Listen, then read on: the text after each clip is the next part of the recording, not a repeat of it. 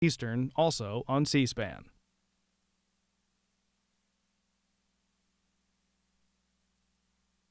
The food industry's private inspection system failed to catch the recent Salmonella outbreak that originated at the Peanut Corporation of America, according to a report. Next, a hearing on protecting the nation's food supply. The House Energy and Commerce Subcommittee on Oversight is chaired by Congressman Bart Stupak of Michigan. It's about 2.5 hours.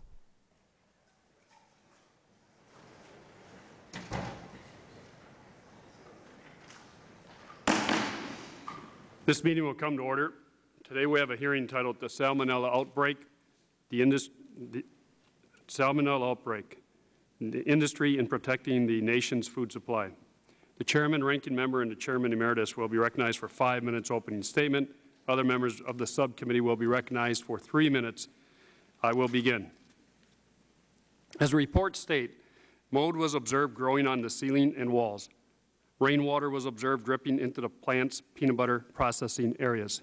6 dead mice were found in the false ceiling area. Air filters were littered with feathers. A live roach and several dead roaches were observed in the firm's washroom. REPs, rodent extra pellets, were too numerous to count, were observed. The pictures you are seeing and the quotes I'm reading come from federal inspections of the facilities in Georgia and Texas operated by the Peanut Corporation of America. At the subcommittee's first hearing on February 11, 2009, we heard testimony about filthy conditions and at least a dozen positive salmonella tests that PCA received in 2007 and 2008. Today, the subcommittee will continue its investigation by hearing from representatives of 3 companies that bought products from these polluted PCA facilities: the Kellogg Company, the King Nut Company, and the Vitamin Cottage Natural Food Markets. We will ask a series of questions today. First, we will ask why their food safety procedures failed to prevent the contamination of their products. The written testimony submitted for today's hearing suggests that some of the companies believe PCA was entirely at fault and that they should not be held responsible for the safety of ingredients they bought from a disreputable supplier. PCA certainly deserves its share of the blame, and there are ongoing criminal investigations of its actions. But all 3 of these questions put their own labels on these products. They put their names on them. They represented to the public that these products were safe to eat, and they sold them to consumers who became ill and in some cases died. Placing all the blame on PCA would mean that food processors have no responsibility for ensuring the safety of their ingredients, and I simply cannot agree with that.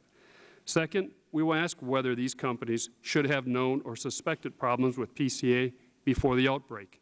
In written testimony submitted today, Martin Cannon, the President and CEO of King Nut, states that PCA's President, Stuart Parnell, informed King Nut on January 7, 2009, that he had no knowledge of any salmonella issues with his products.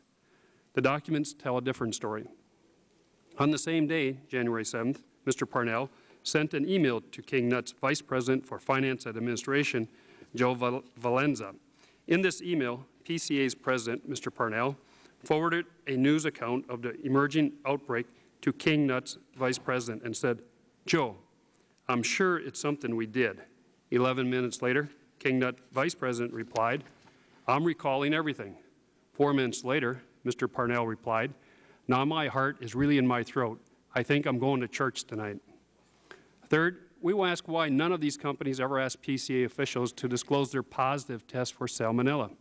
If your supplier tests positive, this is something definitely you should find out, and it's certainly something your customers deserve to know. Even industry insiders recognize this.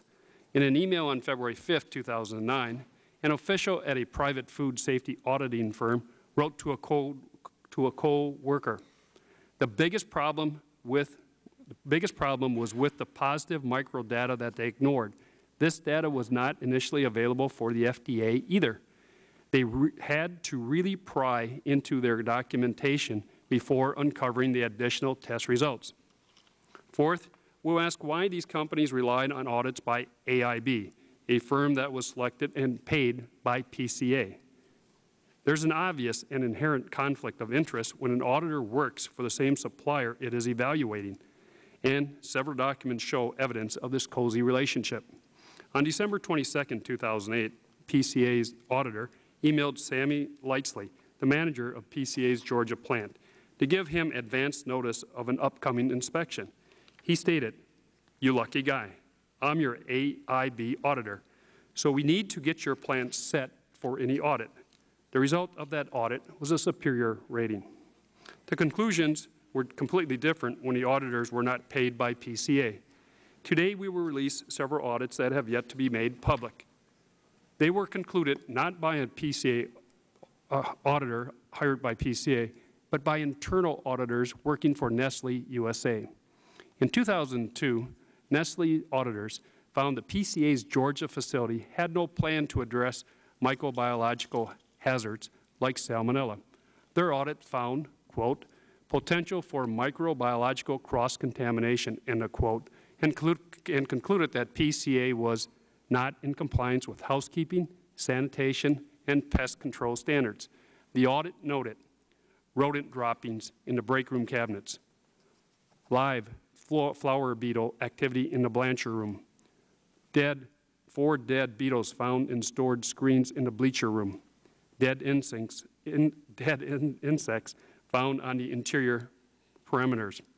The audit warned that it is critical that these deficiencies are addressed, but its findings in 2002 were similar to the federal investigation several years later. Nestle USA also concluded an audit of PCA's Texas facility in 2006 and came to similar conclusions. As a result, Nestle USA rejected PCA as a supplier. We will ask the other companies here today why they did not do the same. If they had, perhaps some of the illnesses and deaths would have been avoided. In conclusion, I ask unanimous consent that the documents in my opening statement and in the binder prepared by staff be entered into the official record.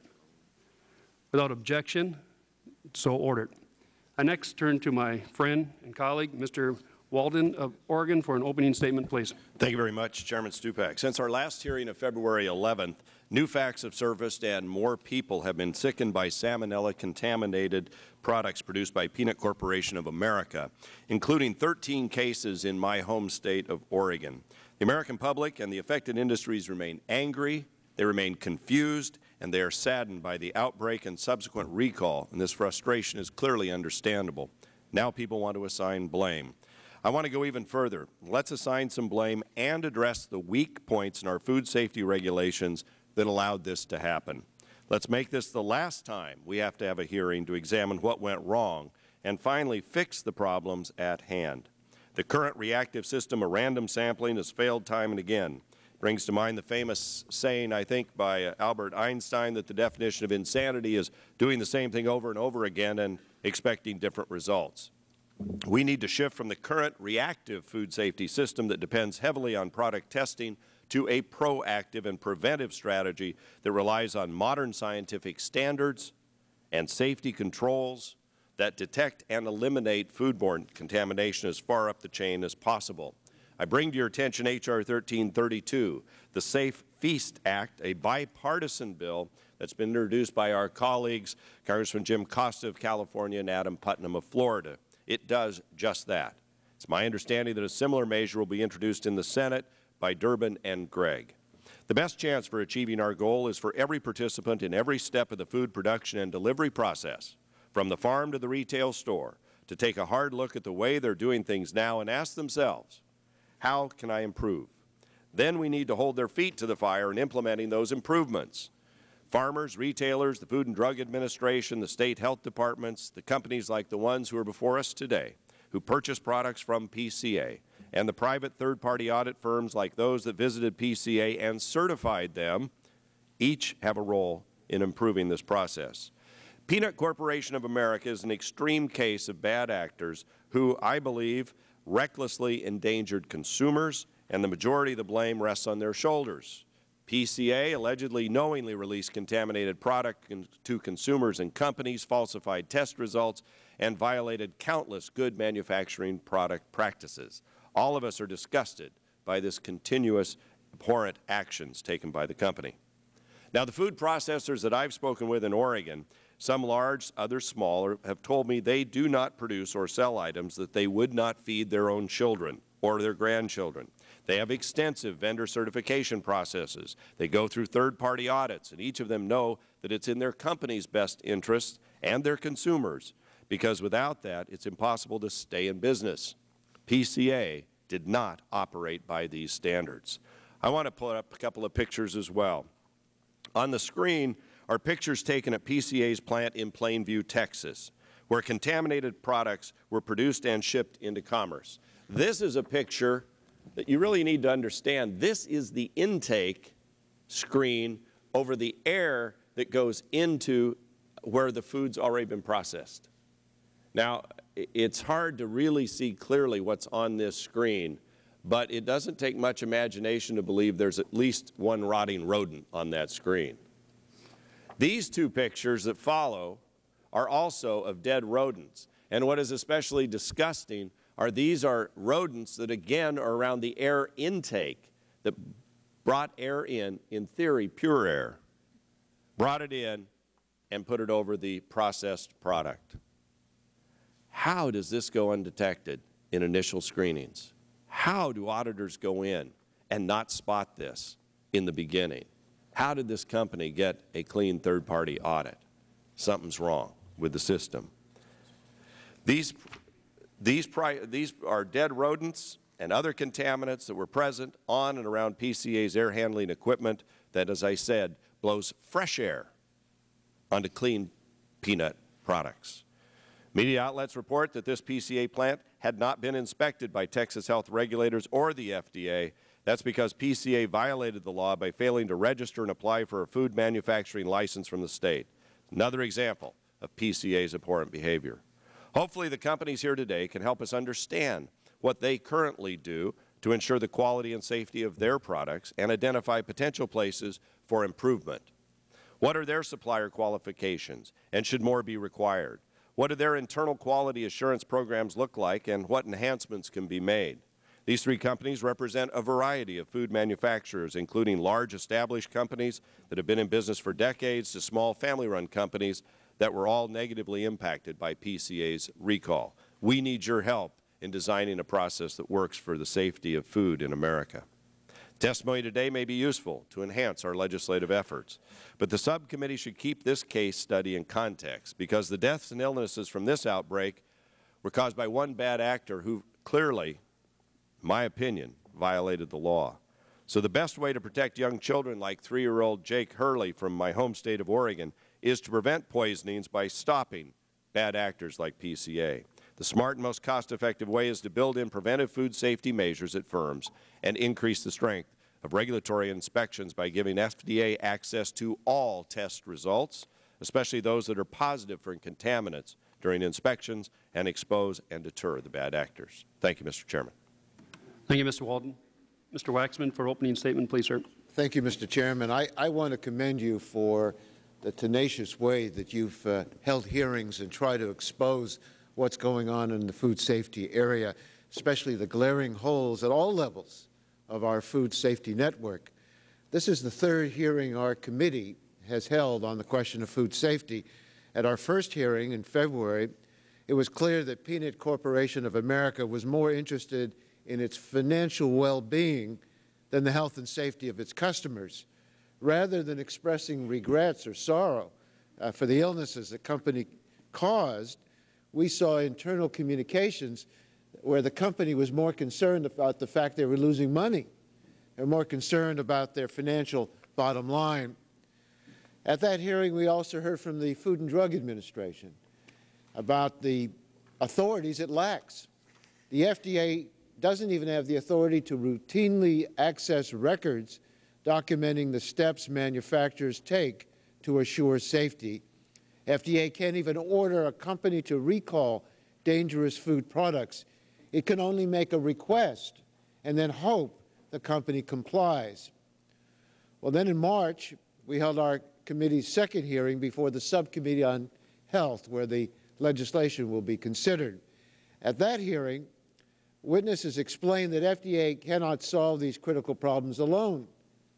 We rely on FDA, but there are over 300,000 registered food facilities throughout the U.S. and abroad, so we can't expect the FDA to prevent foodborne illnesses through inspections or post hoc investigations.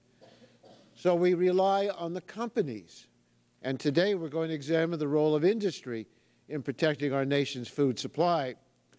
We've got 3 companies that we're going to hear from today.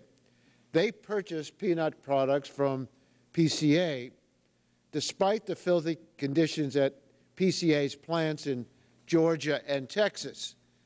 These companies relied on PCA's review of the Salmonella problem. They included them in their, they bought the products from PCA, and then they took these purchases and put it under their own label, and then they sold it to the public. Well, when we heard from Dr. Stephen Sundloff of FDA, Director of Food Safety and Applied Nutrition, he said each company in the chain of manufacturing has an obligation to ensure that the ingredients they're using, as well as their final products, are safe for Americans to consume. And I wholeheartedly agree. Nestle was going to buy products from PCA, but Nestle sent its own auditors out, their own inspectors, and they found that the place was filthy. And they realized that it was going to be a danger to their customers, so they didn't buy the products. Kellogg realized that there may be a problem, but they insisted that PCA get its own inspection done, which PCA did by hiring a third-party auditor to inspect the facilities of their suppliers. And what they found was that under this third-party system, there was a for-profit auditing firm called AIB, and they gave PCA glowing reviews. This company was selected by PCA, it was paid by PCA, it reported to PCA, and it realized that if they didn't give a good review, they weren't going to be hired again. So they did an audit, and then they gave PCA a certificate of achievement. Peanut Corporation of America was considered superior. That's what the auditors said about the Peanut Corporation of America. At the same time, we have these horrible pictures of what was going on with rats and infestations in these plants. Now, the question I think we want to know is, how is it possible for a company that looks like this, with pictures of rodents, receive an award like this, where they're called superior? I think it raises the serious question of the flaw of these third-party inspections, where there's a clear conflict of interest by the third-party inspector. And when you add to that what might be happening internationally, where foreign third parties are inspecting foods that we import into this country, it really has to make you think that there's something wrong, and we've got to clarify the situation. We've got to correct it. Our goal now is to develop common sense legislation to improve preventive services at the front end of this process before one more person dies from tainted food. Thank you, Mr. Chairman. Thank you, Mr. Chairman. Mr. Deal from Georgia, opening statement, 3 minutes, please. Thank you, Mr. Chairman. Thank you for holding the hearing. Thanks to our witnesses for being here.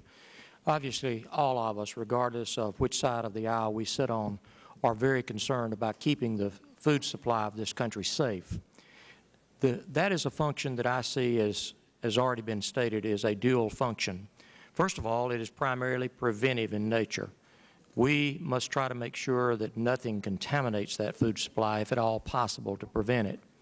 And that, too, is a bifurcated function. It is the function of private industry, those who produce, those who process, and those who distribute. And then there's a function of the federal government, and that is more or less oversight of all of those functions. The panel's makeup today, obviously, will focus on the industry side of the agenda. And there's some important questions I think we all need to ask, and that is, what should we legislatively require in terms of prevention that we're not doing currently? For example, should there be certification of independent third-party auditors? Should there be certification of independent labs? Should there be mandatory testing of product? And if so, how often and at what stage of the processes? Should those reports from those tests be made available to inspectors, both FDA, USDA, and third-party inspectors when they come to look at the facilities that are involved? These are all questions that are legitimate, but I think we all understand that a lot can be done on the private side of the ledger, and perhaps more should be done on the government side. I hope today's testimony will allow us to make some interaction between those two separate private and governmental functions so that we know and have direction as to how we should approach this issue. Thank you, Mr. Chairman. Thank you, Mr. Deal. Mr. Dingell for an opening statement, please.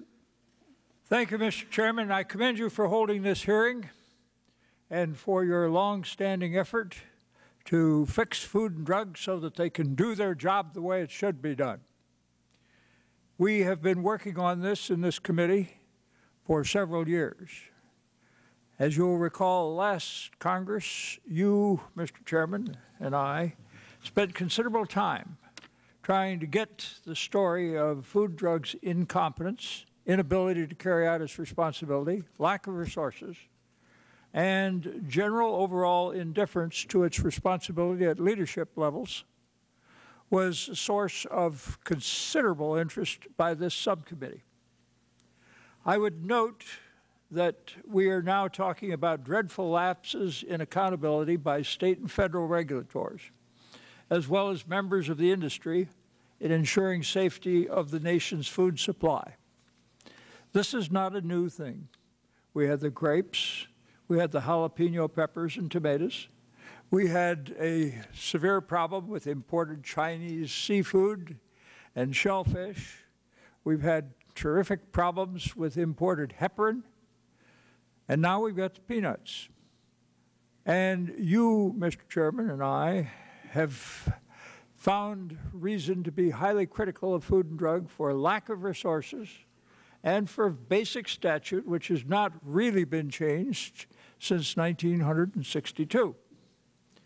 As I made clear then in the subcommittee's previous hearings, this is not a new problem.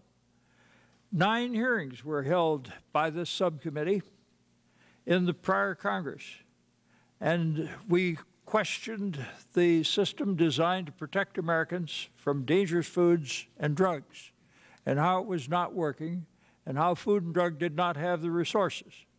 At a cost of sickening nearly 700 people, probably killing 9, costing our state of Michigan alone $1 million to combat, depriving other businesses of revenues due to recalls. And I note that other businesses have been hurt by this, as well as American consumers, who unfortunately have been killed and sickened. And I would note that the most recent outbreak of Salmonella is clearly a result of deplorably unsanitary conditions at the peanut corporations of America's Georgia and Texas plant. And it clearly illustrates the need for overhaul of our system for protecting the nation's food and drug supply is long overdue. And I would note that when Georgia, well, first of all, Food and Drug never got in to look at the place, but finally Georgia went in after 8 years of inaction by FDA under delegated authority from FDA, and they couldn't find a thing. Apparently nobody in that business of inspection can find anything, including the seat of the pants, with 2 hands. In any event, last month's hearing dealt with federal and state regulatory faults that contributed to the peanut butter-related Salmonella outbreak. What concerns us today is the role of industry in protecting health and safety of American consumers. Nestle, for example, refused to contract PCA as a supplier due to the fact that in its own due diligence, it found unsanitary conditions at PCA's processing facilities. Georgian Food and Drug couldn't and didn't. All the same, I understand that diligence is not uniform across the industry. And I intend to ask our witnesses frank questions about their operational protocols related to ensuring safety of the products supplied to them for final processing. It might be noted that they are showing an extraordinary level of trust in a system and an agency that do not work.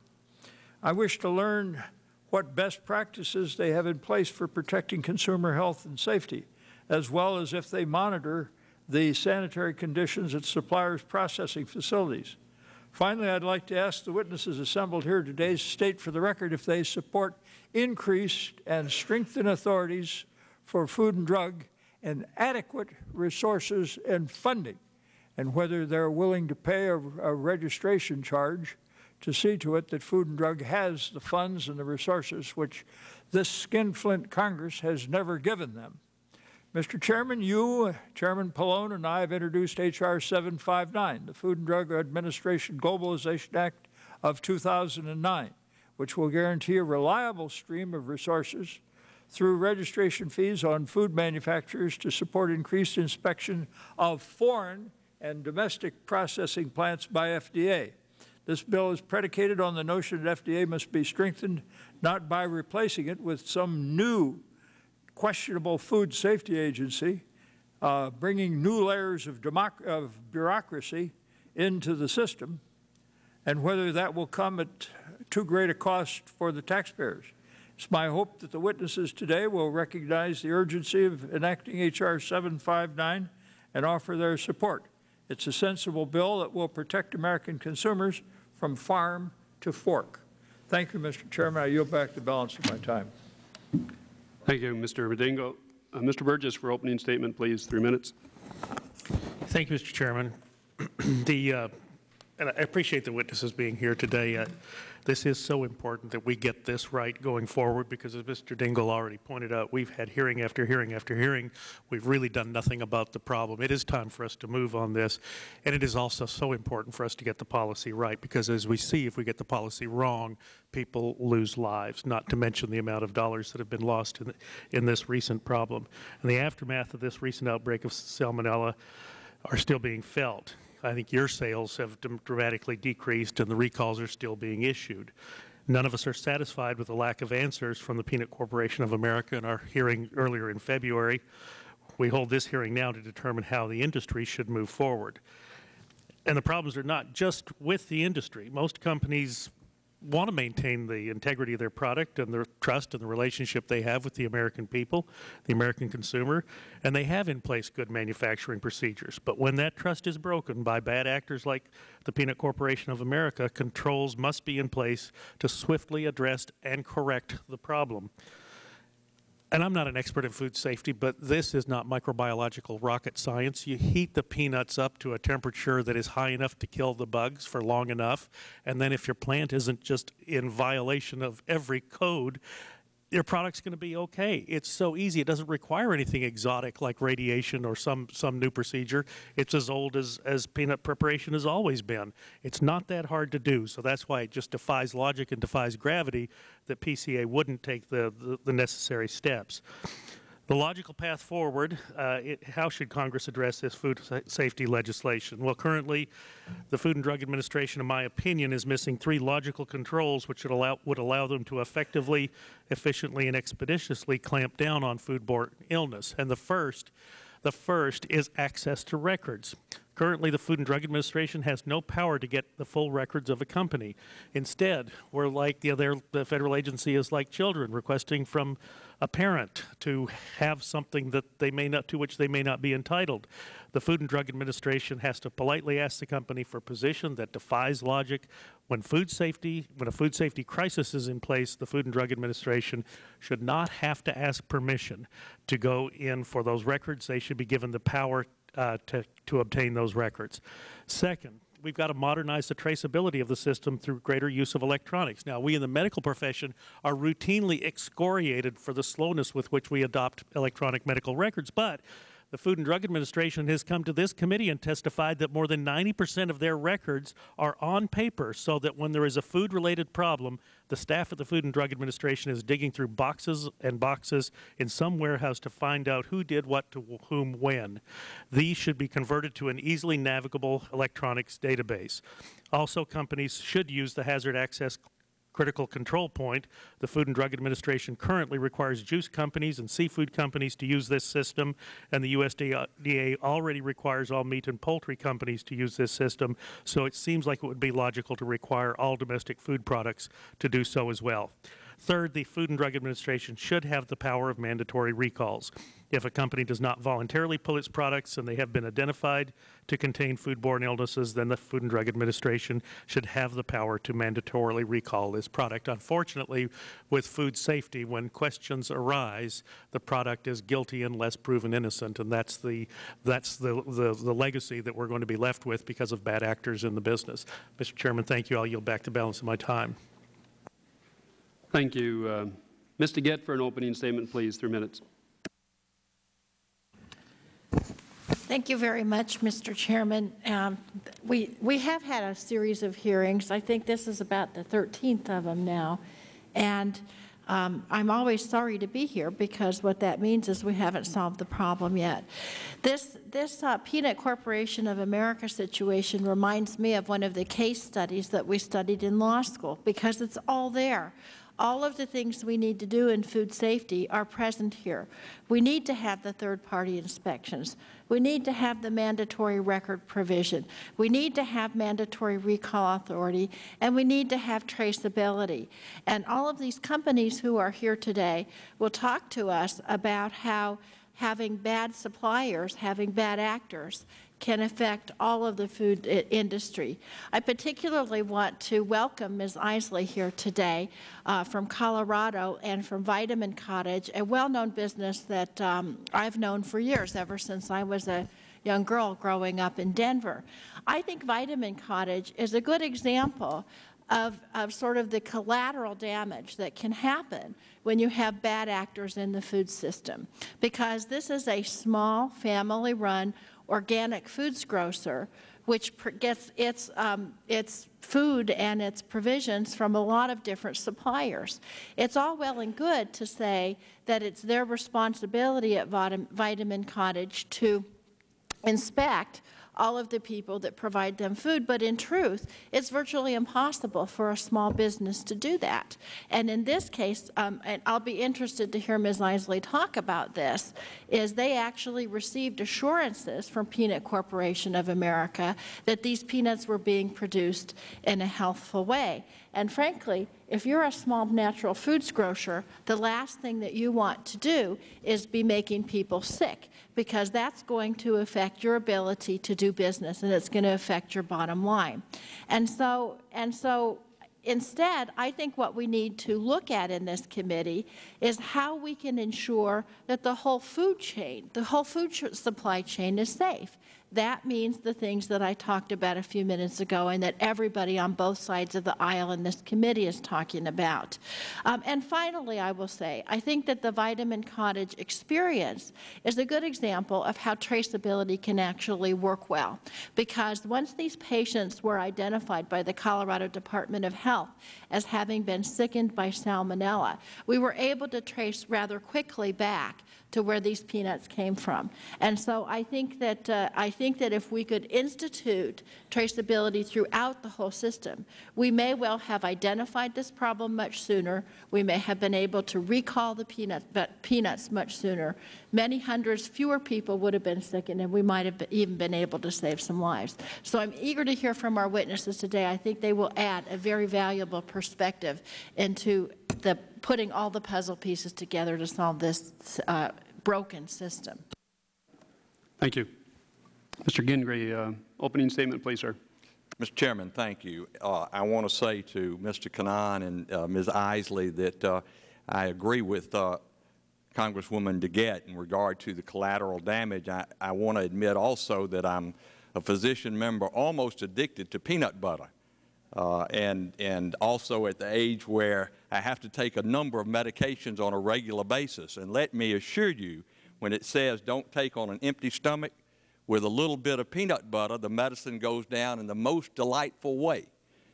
And that's what I generally do with a number of my pills and capsules, and now I have to worry about whether or not Salmonella is going down with me, which is a shame. And of course, we're talking about one very bad actor whose headquarters is not in Georgia, but certainly the plant was in Georgia. There's no question but that the safety of the American people is first and foremost responsibility of government at every level, from providing for our national defense, indeed, to protecting our nation's food supply. Our responsibility today is to get to the bottom of this most recent Salmonella outbreak, knowing that what we learn will inform the legislative work not just of this subcommittee, but the other subcommittees and the full committee. However, we must all, I think, keep in perspective that we live in a world of almost infinite needs, but definitely finite resources. Of course, I'm talking about money.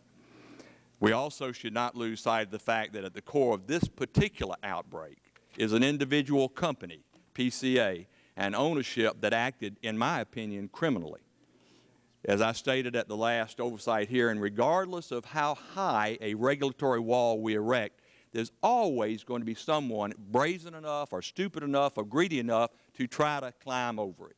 So let us remember that we should also review the penalties for folks who knowingly circumvent our food safety system.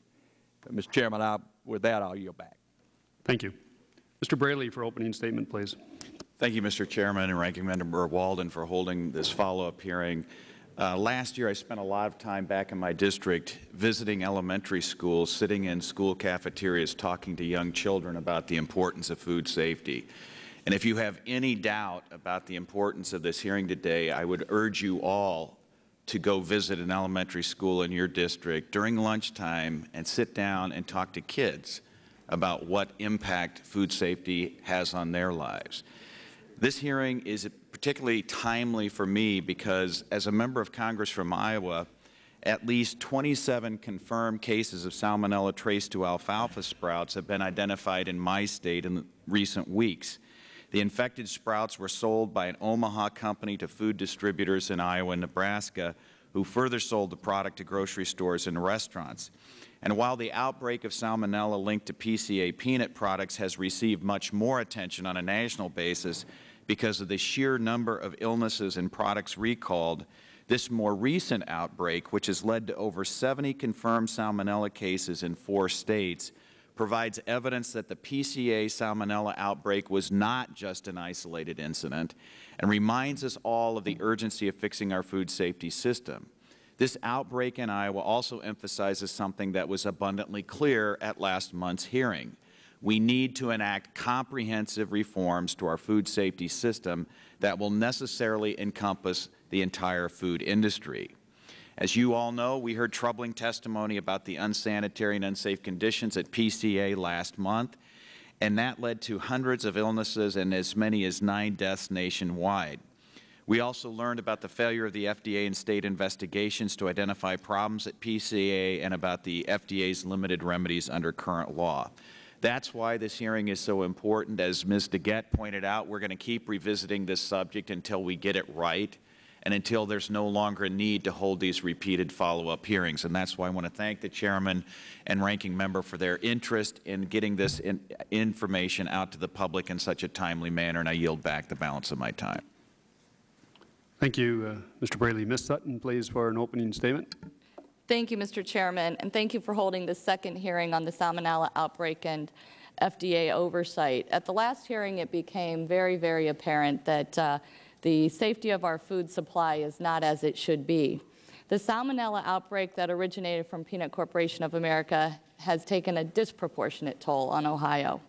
I've mentioned it before, but since October 2008, Ohio has reported 100 cases, including 2 deaths due to Salmonella.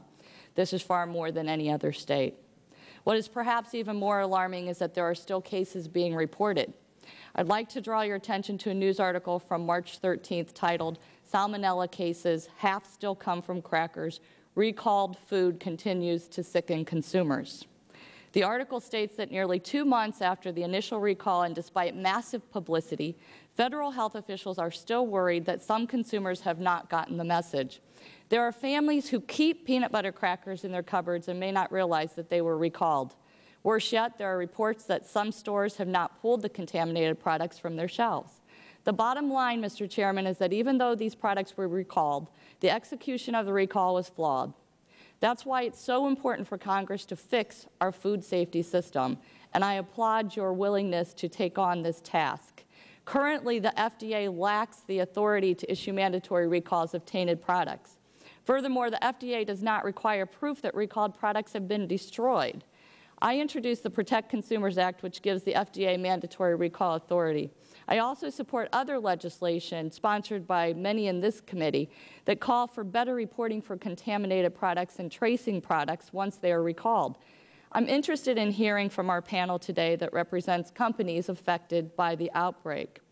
I'm especially eager to hear from Mr. Kanan from King Nut Company, which is in Northeast Ohio. And Mr. Chairman, I look forward to working with you and all of our colleagues to fix our broken food inspection system. And I yield back. Thank you. Ms. Schakowsky, opening statement, please. Thank you, Mr. Chairman, for holding this important hearing. Ensuring safety of our food supply is a critical priority for this committee and this Congress, and I'm pleased that we're moving forward on this legislation. I began my career as a consumer product safety advocate, as a very young housewife in Illinois, I won't give you the year, who just wanted to pick something off a grocery shelf and know how long it had been sitting there, a day, a week, and a year. And along with a small group of other similarly minded young housewives, and with a tremendous amount of perseverance, we succeeded in getting freshness dates on food packages. There was never any regulation, but the freshness dating, which is now ubiquitous, began to roll like a snowball. We never thought that another label might be needed, salmonella-free. This is the second hearing held by the Oversight and Investigation Subcommittee on the recent horrible outbreak of salmonella linked to the Peanut Corporation of America. According to the Illinois Department of Health, to date, 10 individuals in my state have been made ill by that strain of salmonella. As of March 1st, CDC has documented 677 illnesses nationwide, with 1 in 4 people hospitalized. And you know about the deaths. This outbreak has disproportionately affected the young, a population even more likely than adults to consume peanut butter and peanut butter products. Half of those made sick were children under the age of 16, and 1 in 5 were children under the age of 5. In February, we heard testimony from Peter Hurley, whose young son was made ill by eating Austin peanut butter crackers.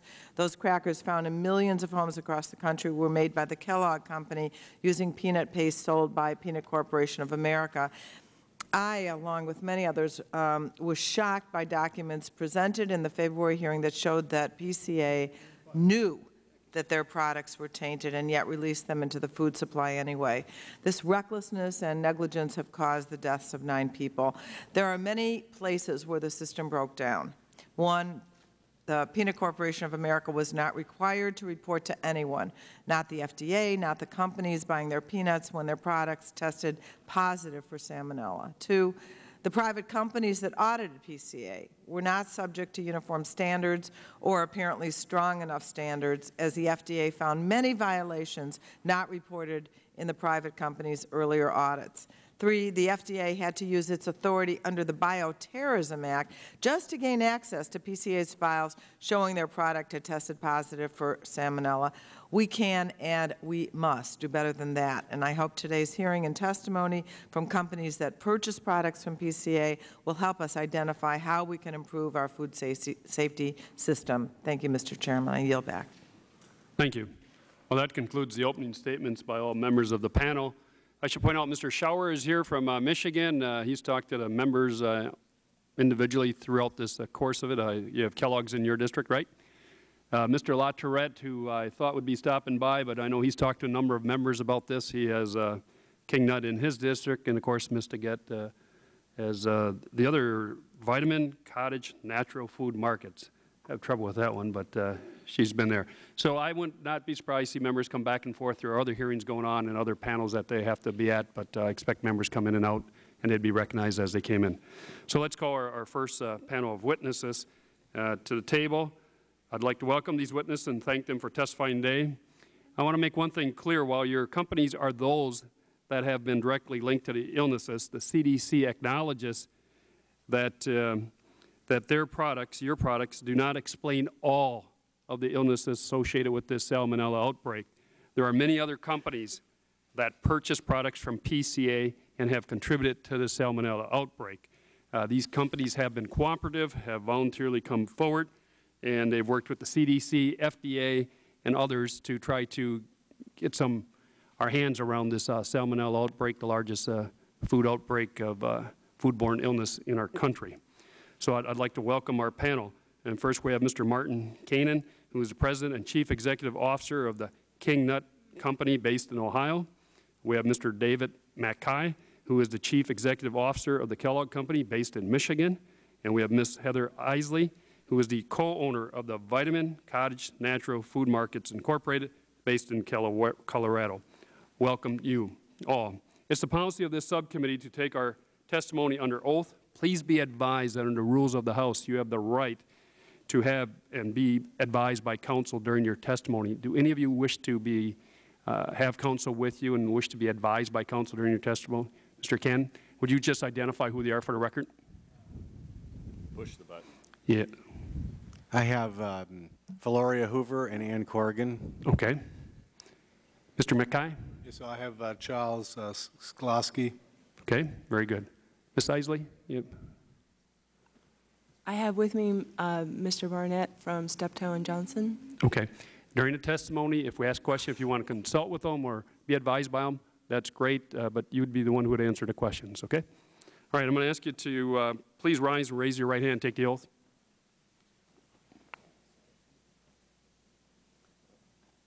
Do you swear or affirm the testimony you're about to give to be the truth, the whole truth, nothing but the truth, matter pending before this committee? Okay, let the record reflect that witnesses have replied in the affirmative. They are now under oath. We will hear a 5-minute opening statement. We have your longer statements you've submitted for the record. I and others, I'm sure, of the committee have read your opening statements. So if you want to give us 5 minutes, please, we would appreciate it. Mr. Cannon, let's start with you on am I saying that right? Cannon? Kanan. Kanan. Got it. Good morning, Mr. Chairman and members of the subcommittee. My name is Martin Kanan, and I am the President and CEO of Kanan Enterprises, better known as King Nut. We're a family-owned and operated business and are a leading national supplier of snack nuts and other snack foods. Let me begin by saying something you've heard many times. The health and safety of those who consume our products is our first priority. Kanan has always reviewed its processes to identify lessons learned.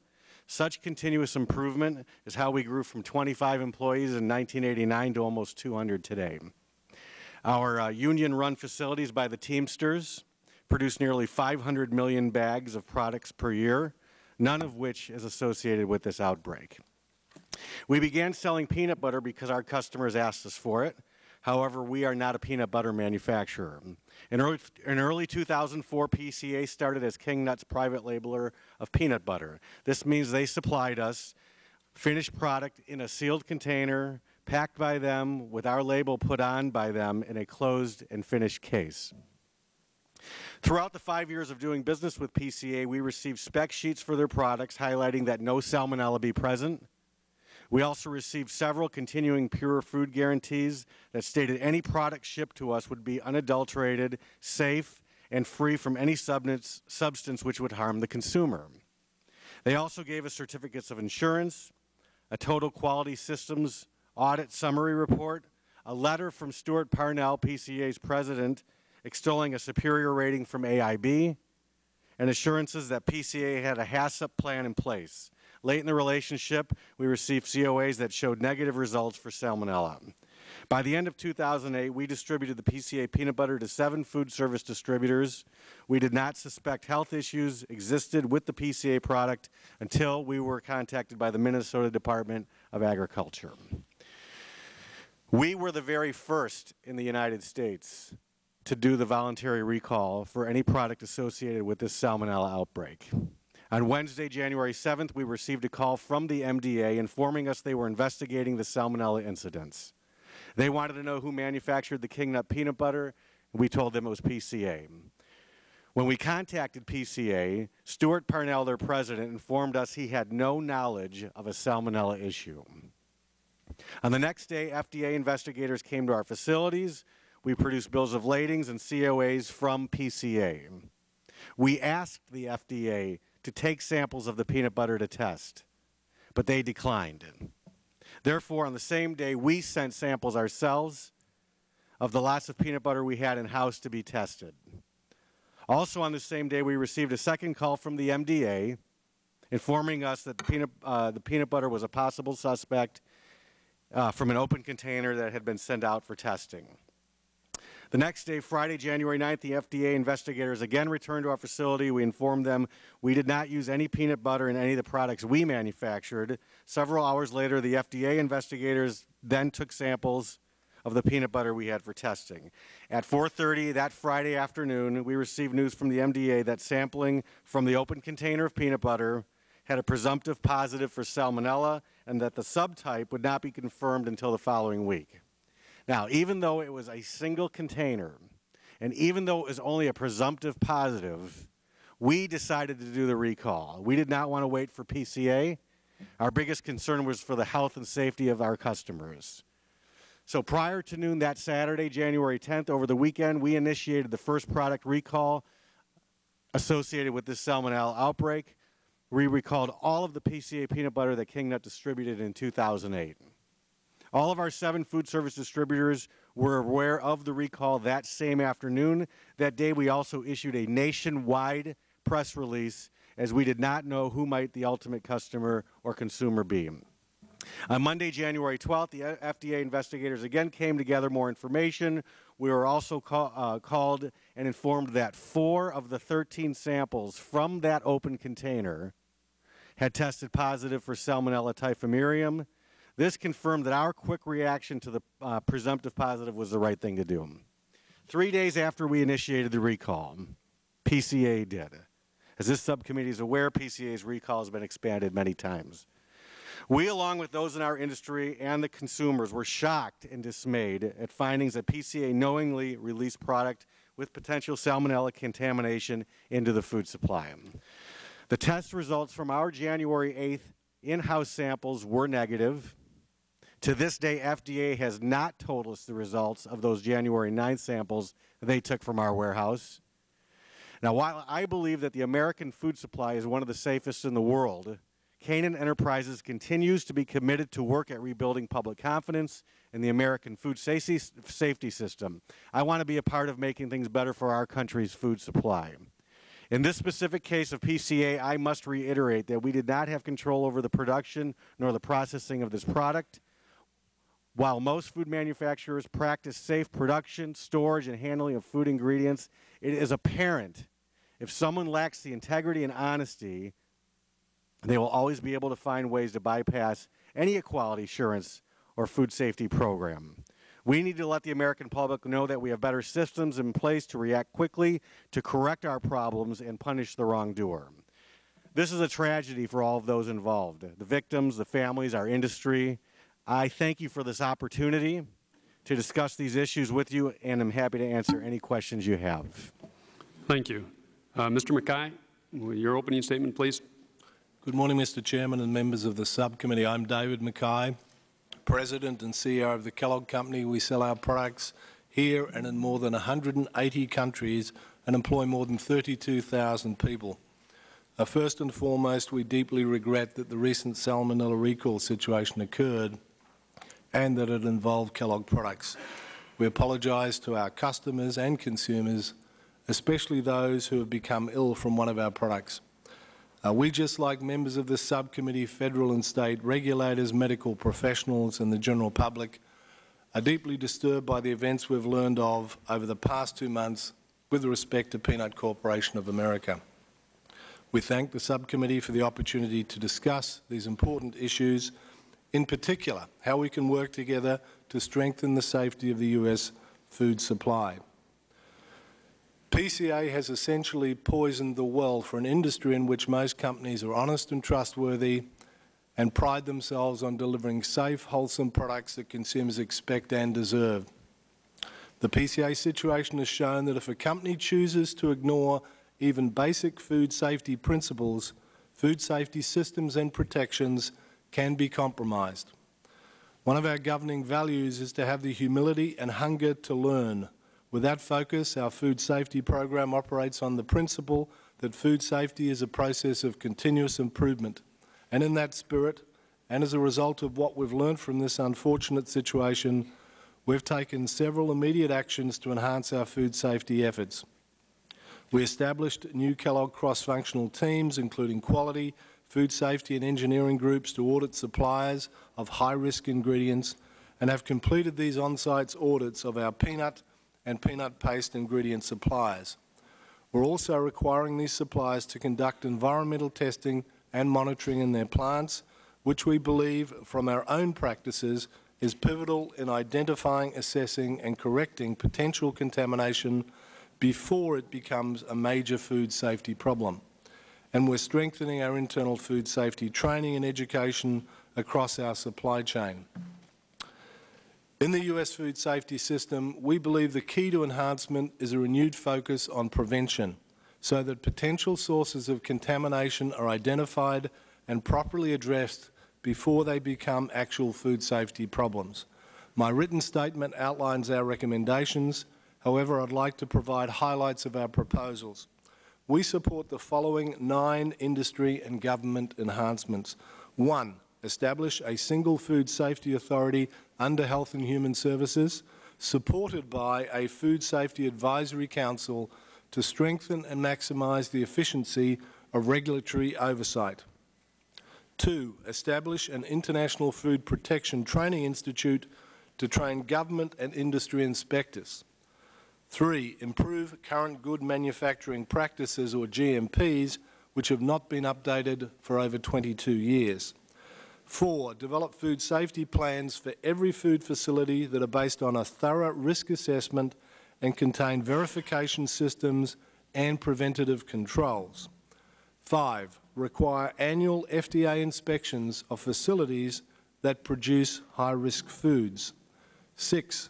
Require test results and corrective actions to be disclosed to FDA at that annual inspection. 7. Develop consistent food manufacturing audit standards and accredit auditors and the audit firms. 8. Provide FDA with mandatory recall authority to expedite necessary recalls. And finally, 9. Review possibilities for enhancing traceability standards. Kellogg is firmly committed to working together with Congress, industry and other stakeholders to evaluate and advance these recommendations. I look forward to discussing them with you today, and I want to thank you on behalf of the company and our employees for this opportunity to discuss these important issues, and I'm happy to answer any questions you may have. Thank you, Mr. Mackay. Ms. Inslee, your opening statement, please. Good morning, Chairman. I'm going to ask you to pull that mic up a little bit so we can hear you. Can you? Okay. Good morning, Chairman Stupak, Ranking Member Walden, and members of the subcommittee. My name is Heather C. Isley, and I am Executive Vice President and part owner of Vitamin Cottage Natural Food Markets, Inc. We very much appreciate the opportunity to provide our input to the subcommittee on our involvement with the Peanut Corporation of America and to provide insight on how outbreaks like this one are dealt with by small chain retailers. Vitamin Cottage was established in 1955 by my parents. They started the business by going door to door in Golden, Colorado, selling whole grain bread and sharing nutrition information with people they met. I started working for my parents at the store when I was 9 years old. Our goals have always been the same: providing exceptional customer service, extensive nutrition education, and the highest quality products at affordable prices. For over 30 years, Natural Grocers has offered fresh-grown peanut butter. Our employees make peanut butter in the store by running dry roasted peanuts through a small grinder. For the past few years, the dry roasted peanuts for this product have been purchased from PCA from its Plainview, Texas facility.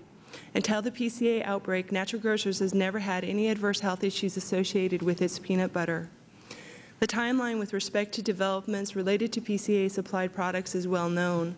For our part, despite continuing quality assurances from personnel at the PCA Texas plant, Natural Grocers quarantined its inventory of PCA peanut products on January 28th.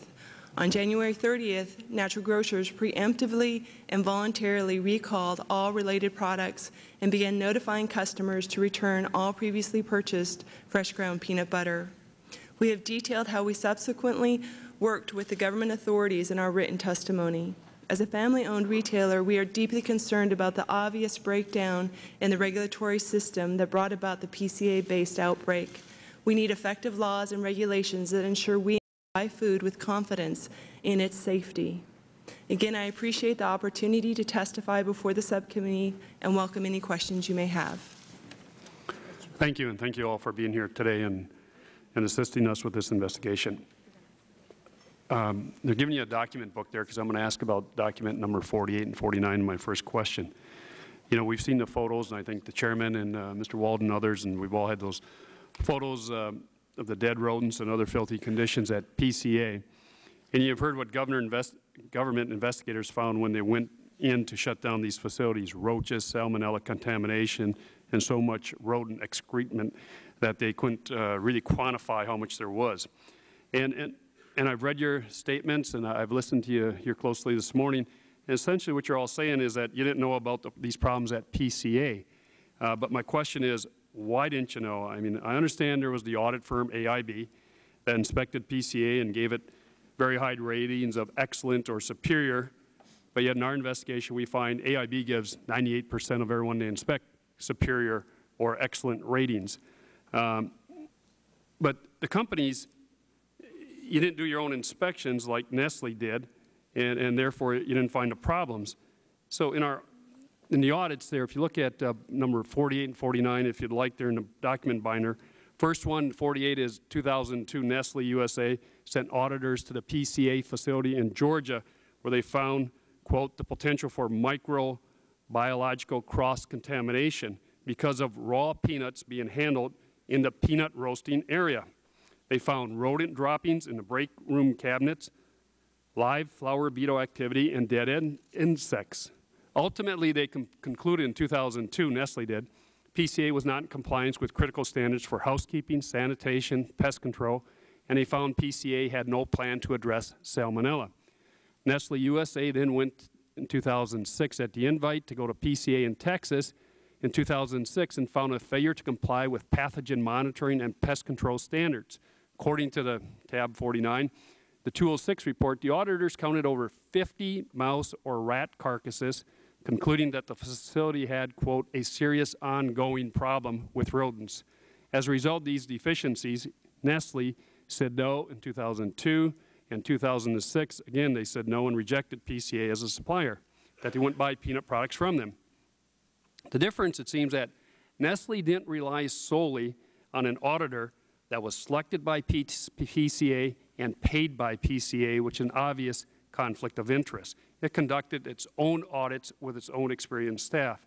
So let me ask each of you today, why didn't you do the same? You all talked about safety is the #1 concern, family-owned companies, you're doing everything you can to assure the safety, but it seems like you passed that responsibility to somebody else. So why wouldn't you have done the same thing if this is your supplier of a critical ingredient? Why wouldn't you go check it?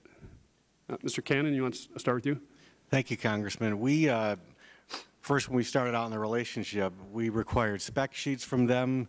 We relied on the FDA that's supposed to be doing that. They certainly come visit us. We run a very clean shop and organization. They're very well known in the industry.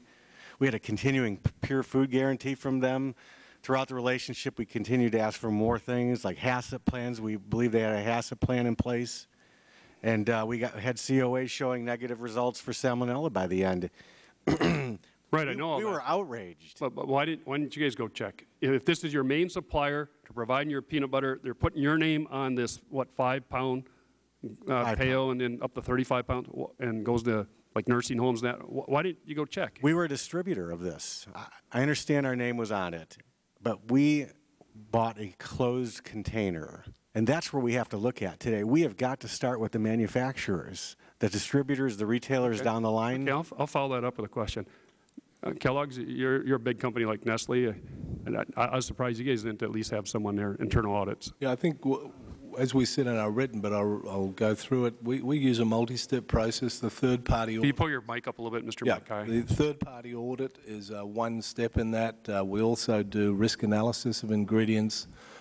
We bring the product into our labs to run it through our facilities, make sure it works, so we get first-hand experience with that, and we do get certificates of analysis. Yeah, but do you send people out to these plants? Some we do, some we don't. The practicality is when you look at Kellogg, even as a big company, we have 3,000 ingredients, 1,000 suppliers. I think it's common industry practice to use a third party. If you look at the situation here, AIB is the most commonly used auditor in the US. The AIB, as one of many factors we use, is meaningful. The AIB audit confirmed several important food safety measures were in place at PCA. They had an environmental testing program. They did all microbiological finished. But you didn't send anyone down, or like Nestle, like to check PCA, right? You didn't send anyone down to Kellogg's? We didn't at that point, but we have since, as a learning coming out of this, changed our. Okay, I'm going to follow that up with a question, because you all got different standards here now on what you're doing. That's my next question. Ms. Isley, any comment on that? You guys didn't send anyone. You're the family-owned one that health is your concern. Did you guys send anyone to PCA in Texas or? We did not send anyone. Sorry, Chairman. That's right. I'm not used to this. I'm from small family-run business. Sorry, a little bit nervous today. That's okay. Chairman, Mr. Chairman, we did not send anyone to PCA. One of the things that, as a small family-run business of a chain of retail stores, we have 1,300 suppliers of product to our stores for the 25,000 products that we sell in our stores. Sure, but some of your products, like how animals are being treated, and that, you said in your testimony you guys go send inspectors out, so I thought maybe you'd go to PCA.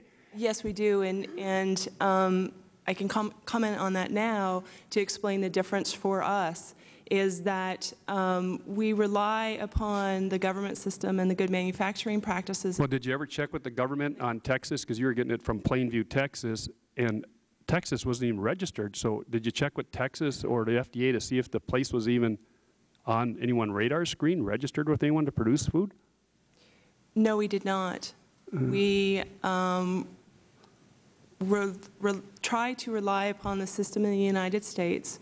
We purposefully source our product from companies that manufacture in the United States because of the gold standard of manufacturing practices that do exist in this country. Well, what I was trying to say about the inspections for humane treatment of animals is when there is not a government system in place, we do go out of our way to make sure that we inspect that what is on those labels. Sure, but all due respect, in this case, because you get yours from Plainview, Texas, you didn't even check to see if it was even registered, the operation. So even if government was doing its job, if you would have checked it, you would have found that this Plainview, Texas place, which has all the dead rodents in it, wasn't even registered, never registered or inspected by Texas or the FDA. Let me ask this question. This is a June 2000 audit report from the Inspector General to the Health and Human Services, and I've been on this committee now 15 years. I'm sure Mr. Dingell and Mr. Waxman, who've been on longer than this, know how many years we've been trying to get standards. You all talked about all the things you're going to do now, and I compliment you on trying to do some things. But we can't have Kellogg's doing one thing, Mr. Ken doing something else, Ms. Isley, your company doing something else. Don't you think it's about time we have some standards as to what we look for when we go to these plants? We were baffled last time that the state inspectors didn't pick up some things in the Georgia plant that were structurally wrong, that encourage, not discourage, cross-contamination. Don't you think it's about time we have either federal standards, international standards, since a lot of our food comes overseas, or at least CDC, NIH, some kind of standards that we all got to play by for inspections, testing of food in food processing place, because you're all doing something different and they're not going to mesh. Congressman, I think one of the recommendations we made was that we actually develop consistent food manufacturer audit standards. Number 7, yeah, that was sort of like your standard number 7. But who should be in charge of that?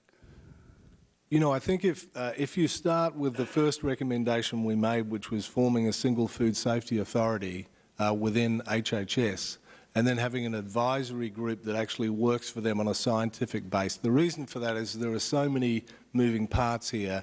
that we need to bring the science to bear. Industry can work with that group to ensure that we are looking at the right standards for varying food facilities. It claims they've been doing that for years, way back to June of 2002, and it never gets done. Either industry or someone doesn't want to cooperate. I think we're all here to try and work with you to encourage that, we do move forward and make that change and we establish those standards. And I think there are a number of things we need to do consistent with that. The other recommendation we have in here is that on high-risk foods that the FDA actually does an annual audit. And within the context of that annual audit, that all of the testing done by that facility is shared with the FDA when they go in and do that annual audit. Okay. It doesn't fix for this unfortunate situation, but it certainly should enhance the food safety in the U.S. going forward. Sure. I mean, high risk. I mean, we did the same thing in '97. Now here we are again in 2007. We had the one in Georgia, and here we are 2 years later, same thing. Mr. Walden, for questions, please. Thank you very much, Mr. Chairman. And I'm glad you raised that issue of the IG report. Mr. Barton and I sent a letter to the FDA last week requesting documents and information on whether FDA has implemented the Inspector General's recommendations and how the FDA is implementing them. And again, this goes back to June of 2000. So we've got some work to do on our end to make sure that the FDA is looking at these state controls on inspections and what's happening out there when they do delegate it out. So I hope you'll help us in trying to get answers out of the FDA, Mr. Chairman, because I concur with your analysis on its lack of implementation.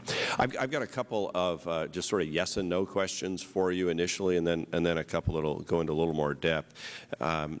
Do you support uniform standards for third-party auditors, including standardized questions and formats, and government accreditation of these third-party audit firms?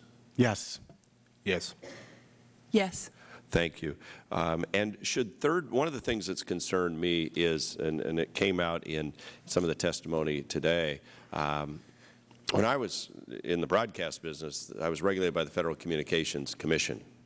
The inspector chose when he or she was going to show up to look at my public file, go out and look at my tower, review my equipment, have my operator show they could do an emergency alert test. They didn't call ahead of time to say, a week from Thursday I'm going to come out. Do you support third-party audits being announced or unannounced?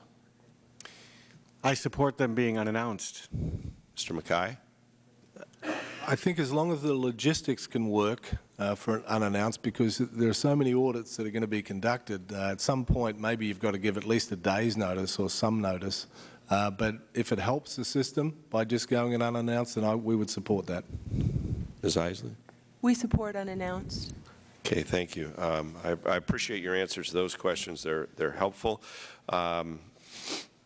Did your company receive a certificate of analysis or some representation from PCA that the peanut products sold by Peanut Corporation of America to your company were safe? We have in the past, yes. Yes, on every batch we got in, we had a certificate of analysis, and all of them were negative. No, we did not. You did not? Okay. And did you seek those certificates or not? We did not seek those certificates as a retailer. You're more of a retailer. You're buying product to resell. We're buying product to resell, and so we don't seek those certificate analysis on the food side. We really try to work with the system that exists. Okay. Mr. McKay, I have before me do you know what tab that is in? I guess it's not in the document book. Mr. Chairman, without objection, I'd ask that this document be put in the record. It's one. That's the certificate of analysis. No objection. And this is the one dated July 12th of 2007 from Peanut Corporation of America to Kellogg's regarding coarse natural peanut paste, lot number 7192 CNPB as in boy. And under the microbiological data, it shows results as negative for Salmonella. My understanding is that this certificate says negative, and yet this was one of the lots that showed positive on Salmonella.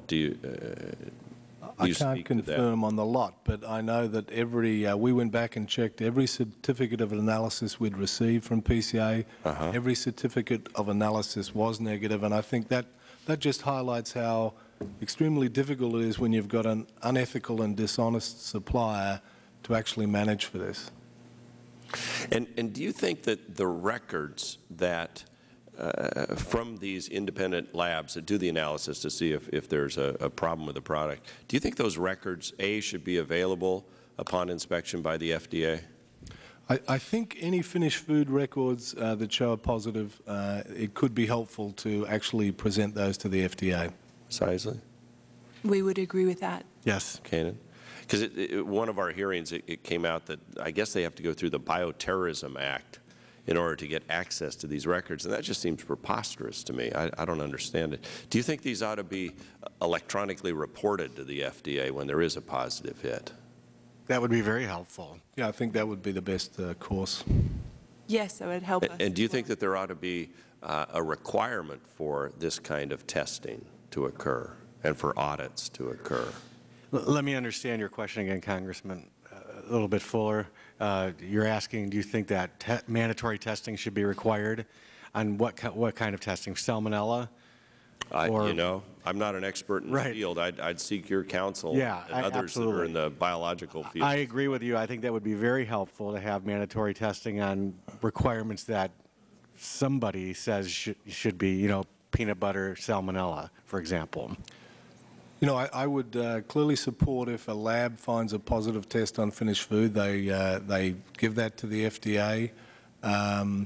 One of the things that I think it's critical when you understand the system is that the prevention is really the key. Right. It's a very strong food safety. And to prevent, environmental testing becomes one of the key steps in that, which is done much further upstream. Most companies that do environmental testing, as we do in all of our facilities, if we were to find any issue, we would take preventative action to prevent it actually getting into the food stream. So the only reason I raised that, Congressman, is the complexity. If you ask for every test, environmental as well as finished food, you potentially could overwhelm the system and the FDA, and it may be impractical. I'm not trying to be defensive, but it's no. I'm seeking your input because we don't want to shut down the food chain. We want it to be safe. Yeah. And which you really lead into my next point. These very dramatic and disgusting photos that we have came about not from the third-party auditors, is my understanding, and this is out of the Texas plant for PCA that show the the dead rodents and the feathers and God only knows what else. This came about because of an inspection. And excuse me, an investigation. And my understanding is that in your industry, when there's an audit, it's maybe a day long, and the company picks the auditor, and they can pre-announce that they're coming, and so they don't get into potentially into the detail level that an investigation that can go 3 or 4 days might actually get into, and it was the result of an investigation that found this. So, should audits be longer? Should they be more on the investigative side? With third-party audits, Congressman, they're at least a day or more at our facilities. FDA is a couple hours, 2 or 3 hours. And that's FDA inspection, but what about investigation? Have you ever had one of those? An actual investigation? Right. Not that I'm aware of. All right, Mr. Mackay. No, I think it's rather than one of the differentials here is on inspections. I think if you've got a high-risk facility or food ingredient, our recommendation, and we've already made this change internally, is to have a multifunctional team. Typically, they would take longer than a day, but even if it's a day, you've got 3, 4 people versus 1 person, and you have experts in a variety of different areas, so they're actually doing as good a scan as possible. We've said in one of the recommendations we've made that we believe that food safety plans should be developed for all facilities in the U.S. Now I have one more question. I appreciate the Chairman's indulgence. Ms. Isley here is a retailer. Could be any store in America. If she came to your company, Mr. Mackay, and said, I need to see tests, I need to see all these things before I'll sell your product. How would that work? Is that even, do retailers come to you and demand that? Yes, they do, and sometimes retailers will demand a specific type of audit. And how do you respond if it's Walmart or a big chain, I'm not picking on Walmart, but a pretty big buyer with a lot of horsepower versus a small independent? For us, it wouldn't matter. Within the context of our facilities, we have standardized audits that comply with almost every criteria that retailers would ask for. Is that the same, Mr. Kanan, for you? Yeah, I mean, if a retailer came to us to ask us for our audit, it's all standardized. We would be able to give them. And you do that? Do retailers come to you and ask that on a regular basis? Some do. Okay. Many don't. So regardless of size, they could ask you for that? Yes. All right. Thank you. Thank you, Mr. Chairman. Chairman Waxman, for questions, please. Thank you, Mr. Chairman. Mr. Mackay, you indicated you had a certificate of analysis showing that there was no salmonella in the batch that you were buying from the Peanut Corporation of America. As I understand, a certificate of analysis is no guarantee that there's no salmonella. It's they tested it, but it doesn't, and where they tested there was no salmonella, but there could be in the tub some other place where there might be salmonella, and it turned out to your misfortune that it was an unscrupulous supplier that was providing this this batch of peanuts to you. But you indicated in your written statement that you say that there was an audit finding that reported no concern that the facility may have had any pathogen-related issues or any potential contamination. And I'm quoting from your written statement. I want to direct your attention to a March 2008 AIB audit report for PGA's Georgia facility. And in this audit report, we know AIB is the group that did the audit for PCA. In this audit report, it says the following: this facility had evaluated the processes and procedures and determined that no critical control points were present in the operation. No critical control points. Now, that to me is, when we talk about a HACCP, there has to be a plan. There has to be a plan for preventing salmonella. And they're saying there were no critical control points. Now, obvious critical control point would be the roaster, because a roaster can kill the salmonella. If most manufacturers would very much see the peanut roasting stage a critical control point. But this audit said to you there are no critical control points. This means PCA looked at its peanut manufacturing process, it looked at all of its procedures, and it determined they didn't have any critical control points, not even for killing salmonella. Did you have a reaction when you saw that in the audit, or did you even notice it? Don't you think that PCA should have designated killing salmonella at the roasting stage as a critical control point? Firstly, I didn't see that particular audit. I think the audit I referenced, when we'd gone through as part of our multi-step process and looked at the third-party audit and looked at what AIB had given us in that audit, that they had quantified that they did have a food safety plan in place. And my belief is, and one of the recommendations here is, that we should codify that all plants should have a food safety plan in place, because really that's the key. Well, we need to do that. Sorry? Absolutely. You're absolutely right. We need to do that for the future. But in this case, you were relying on PCA to have this third-party audit. They had a third-party auditor who, in my view, clearly had a conflict of interest. They wanted to give PCA an audit that PCA would like. In fact, they even gave PCA an award that they knew PCA would like, saying they were superior in their quality, even though we know that that's not the case. So if the audit was sent to you and said PCA didn't even have critical control points, that audit was telling you at Kellogg that PCA did not have a plan to effectively kill salmonella. You know, peanuts are a high-risk product for salmonella. So I'm sure you're aware, and all of you are aware, that there needs to be a clear plan to make sure that salmonella is stopped. And I think that PCA was a bad company.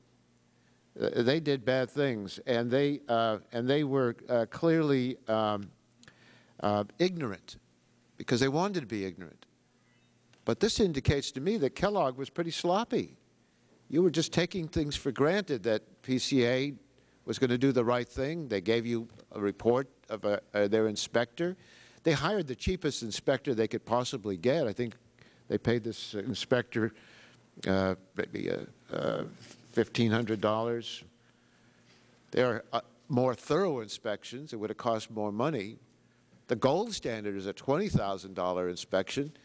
Well, I guess everyone should realize that they would have been better off spending $20,000 than going on the cheap, because it's $70 million, I believe, is the loss for all of this as a result of their going on the faith that everything was going to be okay without making sure they could stop salmonella and stop this sort of thing from happening.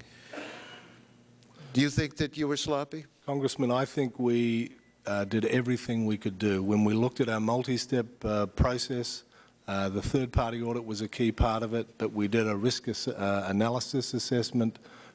We did actually take the product in and check it through our labs, and then we relied on certificate of analysis. And as I mentioned, you know, managing for an unethical, dishonest supplier who is prepared to actually put people's lives at risk is something, as we've stepped back and learned from this, means that we have already changed our process. And that's why we're here trying to work with you to say there are a number of things we believe we need to do. Let me tell you, there were some red flags that you should have noticed. I think you should have noticed that statement in the audit that said they didn't have the critical points. You didn't do what Nestle did. You didn't send your own people to the plant to inspect it. You relied on what ordinarily, I guess, would have been okay. But you didn't do that extra step that I hope will now require to make sure that there is a process to prevent salmonella. And in that regard, I must differ with you. I think Kellogg was sloppy. I think PCA was bad. And I think the whole thing has resulted in a tragedy that could have been prevented. Thank you, Mr. Chairman. Thank you, Mr. Chairman. Mr. Dingell, for questions, please. We're just starting votes, but let's get some questions in. Ladies and gentlemen of the panel, I'm going to ask a series of questions that will require only a yes or a no answer. We will start with you, Mr. Cannon, and go across to Mr. Mackey and then Ms. Isley. First, do your companies have best practices in place to ensure the safety of the products you receive from suppliers? Yes or no? Yes. Do you, Mr. Mackey? Yes. Ms. Isley? Yes. All right. Do these best practices include on-site audits of sanitary conditions and processing techniques of suppliers prior to and during your contractual relationship with them? Yes or no? No. Sometimes. Sometimes. Ms. Isley? Sometimes. Do I get to say sometimes, Mr. Dingell? I thought it was a yes or no. I've got to do it that way because we have a very short amount of time. Ladies and gentlemen, again, did representatives from your companies inspect sanitary conditions and processing practices of Peanut Company of America prior to your company contracting with that company as a supplier? Yes or no? I'm sorry, I have to hear your question again. Did representatives from your companies inspect sanitary conditions and processing techniques of Peanut Company of America prior to contracting with PCA as a supplier? Yes or no? No. We relied on industry practice. I'm sorry? We relied on industry practice. No. Okay. Ms. Isley? No. Did representatives from your companies inspect sanitary conditions and processing techniques of PCA while it was contracted as a supplier of peanut products to your companies? No. I'm just having a hard time hearing you. I'm hearing noise. I'm doing my best. Did representatives from your companies inspect sanitary conditions and processing techniques from PCA while it was contracted as a supplier of peanut products to your companies? We relied on industry standards as well, so no. Likewise, we relied on industry standards and certificate of analysis. Ms. Isley? We also relied upon industry standards, and no, we did not inspect. Now, prior to the outbreak of salmonella called by PCA's products, were your companies aware of the unsanitary conditions present in PCA's processing facilities? No. No, we were not.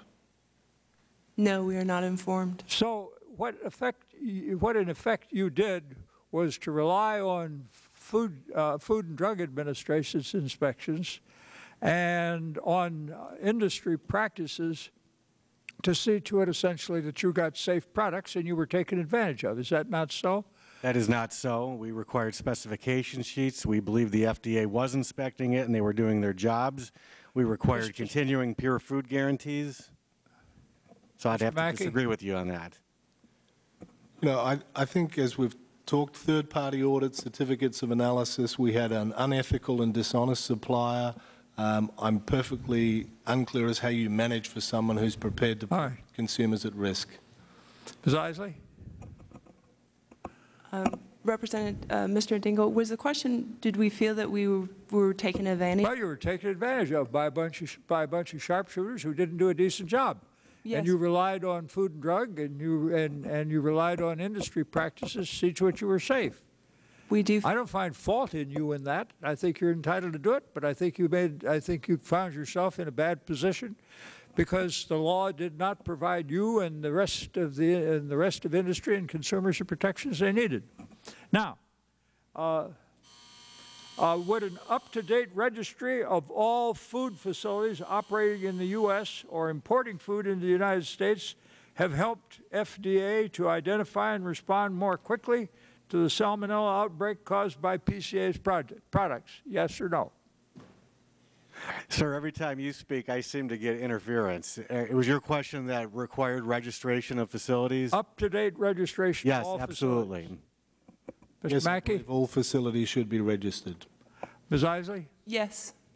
Now, I believe food processors should have to notify the FDA when they begin producing products that they had not previously registered. Do you agree? In other words, that's a part of having an up-to-date registry of processors and the state of the processing that comes into your plants. The way I understand your question is I believe that every food facility should be registered at no matter in the country. And it ought to be registered for all the products that they ship. That's correct. Mr. Mackey? Well, I'm not sure the system actually exists, so I'm not sure you can rely on it. It doesn't exist, and I'm asking whether you think that that would be a protection to you. Well, at the moment, we wouldn't know whether a plant was registered or not because I don't think it's mandatory. Ms. Isley? Yes, we would support it because we believe it would help protect small businesses like ours, particularly if there was a way to communicate whether or not people were in compliance. Do you believe that Food and Drug has the resources and the ability to carry out its responsibilities in assuring that product reaching your places of business and arriving ultimately at the consumer's doorstep are safe? Yes or no? Do I believe they have the resources is the question? Yes. I think they have the resources. They just need to refocus. The question is, do they have them? Yes. I believe I answered your question. I'm sorry? I believe I answered your question. I'd just like you to tell me yes or no. They have the resources to do the job or not? Yes or no? Yes. You think they do? No, I do not believe they do. I believe that's one of the reasons why no, I do not believe they do. I think that's one of the reasons why we're here today. Ms. Isley? We do not believe that they have the resources necessary. Now, would better traceback capabilities have helped to FDA to mitigate or to prevent this salmonella outbreak? Yes. Mr. Mackey? It's a difficult one. I believe they could have. Okay. Ms. Isley? Yes. Now, should testing on food products and examination and visits and investigation of plants that are shipping products in interstate commerce be subject to safety requirements and be performed only by a laboratory accredited by FDA? Yes or no? Yes. Yes or no? Yes, I believe labs should be accredited by the FDA. Ms. Isley? Yes. Could this crisis have been mitigated if testing laboratories had been required to send their testing results to FDA? No. Mr. Mackey? No, I think it's impossible to manage for an unethical and dishonest supplier. Ms. Isley? It's difficult to answer the question. I don't believe that it would unless there was some form of communication to businesses that may be in receipt of products that had tested positive. So you all three are of the view that FDA doesn't need to receive the results of the investigation and the testing of the testing laboratories. Is that correct? No, that's not true because that was not your question. Okay. Should FDA have the authority to issue mandatory recalls of tainted foods? Yes, but I have a comment on that, if I may. I don't have time. Mr. Mackey? Yes, I would fully support that. Ms. Isley? Yes, we support that. Now, we've agreed that the companies do not, rather that the Food and Drug does not have the resources to do the job. Do your companies support or oppose mandating registration fees with which to fund increased inspections by FDA? Starting with you, Mr. Keenan. You're calling me here to ask my opinions, and I don't feel like I'm able to. Yes. Am I here for your opinion or for a yes or a no answer? I just want to hear. Do you agree that they should have or they should not have? So I'll have you ask me that question again. I'm sorry? I need to have that question again. Do your companies support or oppose mandating registration fees with which to fund increased inspections by FDA? We would not be opposed. Mr. Mackey? We would support coming up with the appropriate way to improve the U.S. food safety system and finding a way to fund it, and I think industry would support that. A lot more discussion would need to take place as to exactly what that might mean. Thank you. Ms. Isley? I think that we would be in support of it, and I agree with Mr. Mackey's comments that we have to investigate it, particularly to look at its impact on small businesses. Thank you, ladies and gentlemen. Thank you, Mr. Dingell. Ms. DeGette for questions? Thank you, Mr. We've got Chairman. 4 minutes. If others want to go vote, we'll try just to hold it for a bit. have a couple of questions because I can't come back, and I appreciate your indulgence. I'd like to ask you, Mr. Keenan, do you support the 9 principles that Mr. McKay said that we should adopt to improve our food safety system in this country? From what I heard, Ms. DeGette, I do support it very much. Thank you. Ms. Isley? Yes, we support that. And I want to ask both of you, I want to start with Mr. Keenan. Have the sales of your company suffered as a result of being tied to PCA? We haven't fully had a chance to analyze it yet. What about you, Ms. Isley? I would say that we have not. We have been, the second that there was any possible association or problem, we immediately pulled the product because we were concerned for the health and welfare of our customers. Do you think the confidence of your customers would be increased if we improved all of these food safety standards that we've been talking about today? What about you, Mr. Keenan? Yes, absolutely. What about you, Mr. McKay? Yeah, absolutely. I think anything we can do to strengthen confidence in the food safety system in the U.S. is going to be worth doing. And let me start with you, Mr. Keenan. Now, we're hoping and we're intending to pass comprehensive food safety legislation this year. But barring that, you've got a financial interest in your company in improving the safety of the food that you receive. Are you doing that? Are we? Are you instituting practices that will improve the oversight of the food Yes, that you're. we are. And what about you, Ms. Isley? Yes, we are. Can you delineate for me some of the specific things that you're doing? On the food side of our business, we have started a quality questionnaire that is in accordance with some of the Grocery Manufacturers Association's good manufacturing practices to do audits and make sure that any of our vendors are following those good manufacturing practices. We are also, particularly in respect to the peanut products, roasted peanuts that we receive, we are testing for salmonella and requiring a certificate of analysis that it is free of salmonella. And do you think you might expand that for other types of at-risk products? Yes. So now you said you have how many suppliers? we have 1,300 suppliers. 1,300 suppliers. And what were your gross revenues last year? Our gross revenues last year were close to $200 million. $200 million.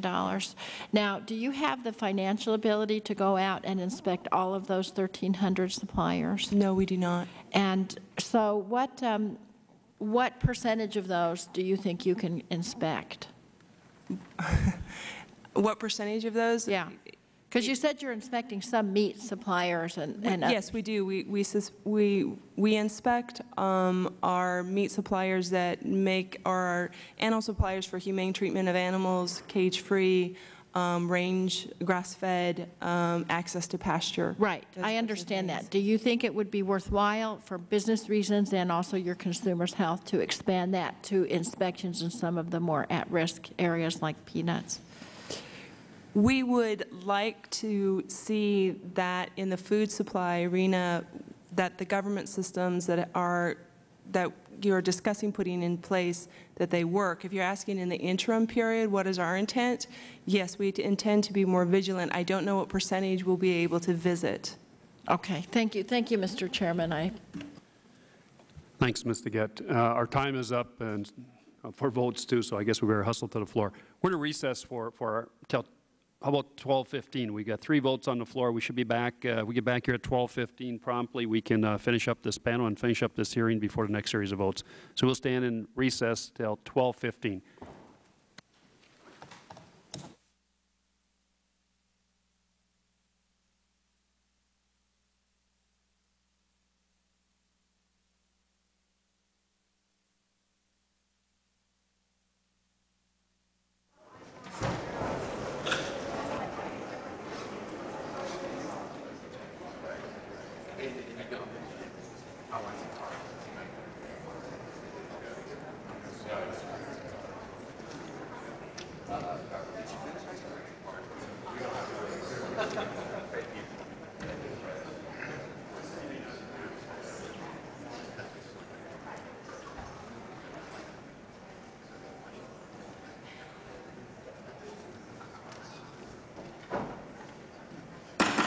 We'll call the committee back to order. I guess we're okay.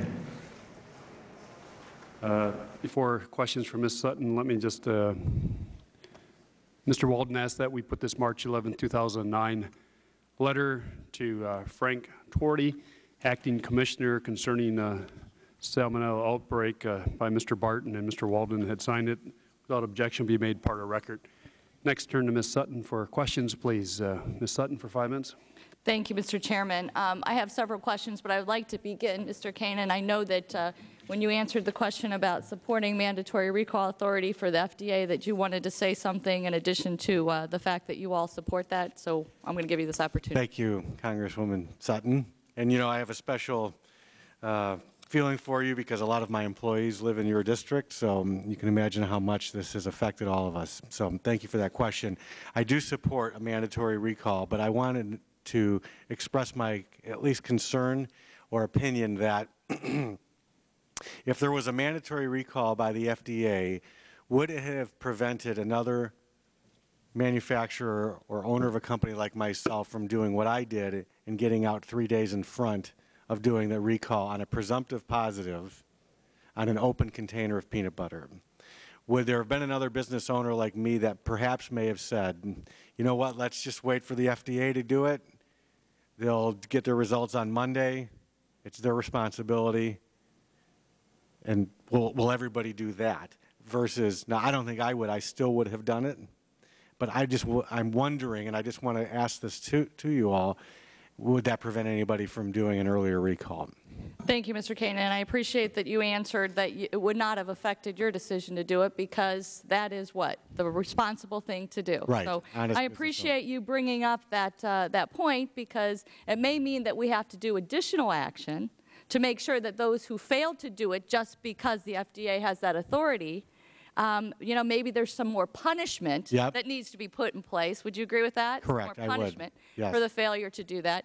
I often hear in this committee and in related hearings that one of the reasons that people are concerned about requiring test results to be reported to the FDA, first of all, do you all agree that positive test results should have to be reported mandatorily to the FDA? Mr. Keenan? It sounds like that would be a very good idea, depending on the specifics. Okay, Mr. Mackay? So I'd agree positive finished food testing should be reported to the FDA. And it should be mandatory that it is done. It's not just should be as in a voluntary nature, but it should be mandatory that they have to report positive results, correct? Yes, however it's done, I believe that finished food testing positive should be reported to the FDA. And it is also true today that it is a law that if it's in commerce, you have to report it in any event. But I do support that. Well, I disagree with the assessment of what the status of the law is today, and based on some other testimony here. And Ms. Isley, do you also agree that positive results need to be reported to the FDA, and that we need to mandate that that is done? We absolutely agree with that. Our desire is that somehow that gets communicated so that small businesses like ours can make decisions based on those tests and can have the information that they need to make the decisions what vendors they buy from. Okay. And the reason why I even bring up that subject, it's actually related to my first point with Mr. Keenan, is that I often hear from people in these hearings that we can't require the reporting of testing to the FDA because for fear that people then won't test. And I guess my response to that, sort of similar to the whole mandatory recall authority, is then we need to take further action to make sure that they are required to test and provide some sort of accountability for their failure to do so. So, you know, this is a big conundrum. And Mr. Mackay, if I could just shift a little bit over to you, because I'm struck by some of the testimony that you have given here. You talked about that high-risk foods, it's your belief that the FDA should do an annual audit. Is that correct? That's correct, yes. Okay. And you also testified that sometimes you do your own independent audit at Kellogg, and sometimes you do not, because you have so many products. And is that correct? Was that your testimony? Within the context of our own facilities, we do environmental tests, and we have a food safety plan across all of them. I was referring to when we talk about ingredients or suppliers. Right. Given that there are 3,000 of those, we have relied on industry practice of third parties in a multi-step process. Okay, but I'm just asking you the question then. So you said that sometimes you do a third-party independent audit. Sometimes, though, you send out someone from Kellogg, correct, to That's do the correct, audit? yes. Okay. And you think that the FDA should be responsible for doing the high-risk audits, but why don't you think that it would be a good practice for Kellogg, because peanuts obviously high-risk product, for Kellogg to also make that their standard, that if you're dealing with a high-risk ingredient, that you wouldn't do your own audit? Yeah, Congresswoman, it's really a practicality difference. For example, we have undertaken audits of all of the peanut and peanut paste suppliers going forward, and so have almost every other company that uses peanut-based products. The implication has been that those companies are running so many audits for companies, they actually can't produce the product we all want. So if we could get great standards, if we could have an FDA system where on high-risk plants they're actually doing an inspection that we can all rely on, it would be better for everyone, because then they can actually, these audits, the comprehensive ones, can take a fair amount of time, and rather than duplicate those by hundreds or thousands of companies, if there's a set standard and an FDA audit of high-risk facilities, we should I believe, be able to rely on that. Okay, I would also just like to talk a little bit about that third-party audit. And you made a reference to the entity that conducted that third-party audit. And is that an entity that you use a lot? If you're referring to AIB, yes. I think AIB and third-party audits in general are broad across the industry. I think AIB is probably the largest auditor in the U.S. My question is, do you use them a lot? I can't tell you exactly how many audits we use from them, but we would use them on a number of our raw material supplies, yes. Would you please provide that information to me after the hearing when you get I'm sure we can further information? That, yeah. Okay. And in light of all of the things that have happened, are you still relying on AIB audits after all of the information that's been presented here today and in the past few months that has come out? Are you still relying on AIB audits? You know, if you look at the AIB audit, they actually did find the problems. The issue wasn't with the AIB audit. It was with the fact that PCA actually acted in a dishonest and unethical way. The audit by AIB identified the problems and PCA did not act upon them. Well, Mr. Mackay, I would suggest that some of the evidence or the information that's been presented here today creates great concern about the coziness of these third-party so-called independent audits and the results. And so part of my question again was just whether or not you continue to rely on the audits by AIB. Well, subsequent to this unfortunate event, we have undertaken with high-risk suppliers to conduct our own audits. Thank you. Thank you. And I yield back. Thank you. Mr. Braley for questions, please. Mr. Chairman, I want to focus on the costs of inadequate food safety inspections. And I'll start with you, Mr. Mackay. There are press reports that the peanut industry could lose as much as $1 billion as a result of this Salmonella outbreak. And that's a lot of money, but what strikes me is how little money it would have taken to prevent all this from happening. We know that the inspections didn't work when they were conducted by AIB, the third-party auditor that PCA hired. And when committee staff interviewed AIB officials, they told us that those audits were standard good manufacturing practices audits, which are the firm's most basic audits that cost about $1,000. But AIB also told the committee staff that they offer more rigorous audits, which they call the gold standard audit, that is much more intensive and costs in the range of $20,000 to $30,000. So, Mr. Keenan, let me start with you. Did your firm ever consider acquiring a gold standard audit from AIB? We every year have done our AIB with the good manufacturing practices one, and we have not, nor did I actually know about this gold standard $20,000 audit. Mr. Mackay, has Kellogg ever used a gold standard audit from AIB? I don't know whether we have. I can tell you that within the context of our own facilities, we are doing what you'd term gold standard audits. Ms. Isley, has your firm ever used a gold standard audit from AIB? Mr. Bailey, I appreciate the question. We are a very small retail business. Can you just answer the question, please? I don't have much time. No, we did not. All right. Another option that was available to all of you, and I think you alluded to this, Mr. Mackay, is paying your own audit staff to conduct an audit. And earlier in the hearing, we learned that another company, Nestle USA, did its own audit of PCA rather than using a third-party auditor hired by PCA. Nestle's audits uncovered serious deficiencies such as rodent infestation and inadequate pathogen monitoring, and as a result, they refused to do business with PCA. Do any of you know how much Nestle paid to conduct its own audit of PCA? No.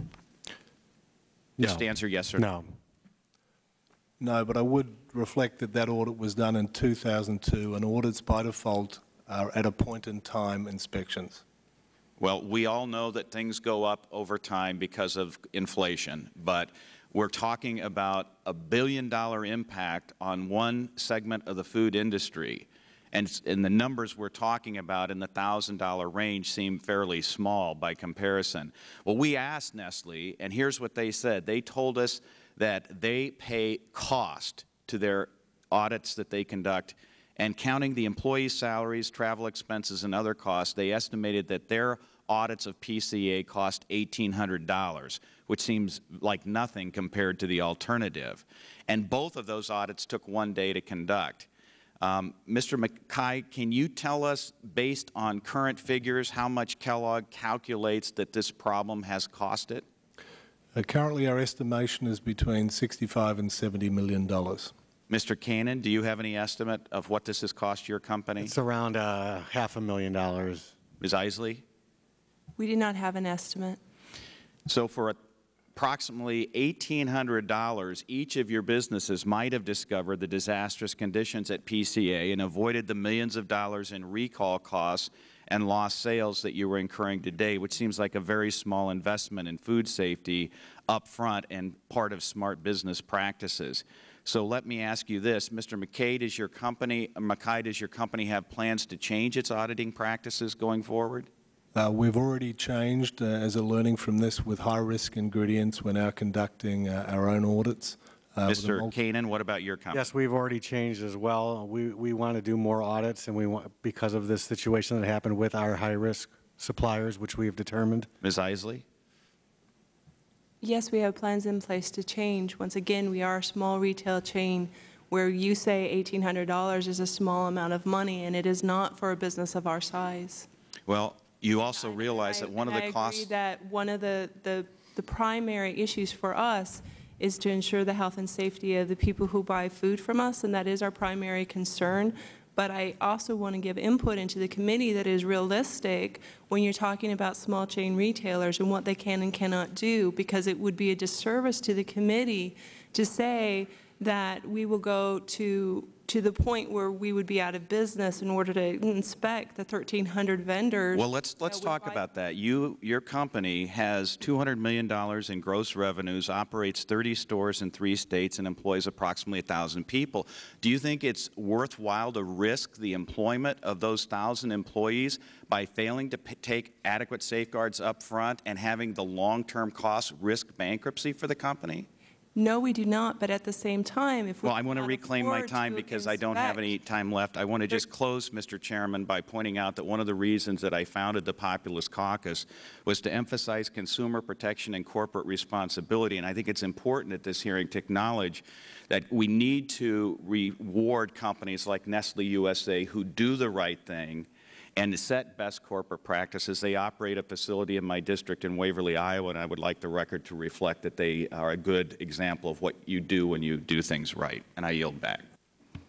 Thank you, Mr. Braley. Ms. Schakowsky for questions, please.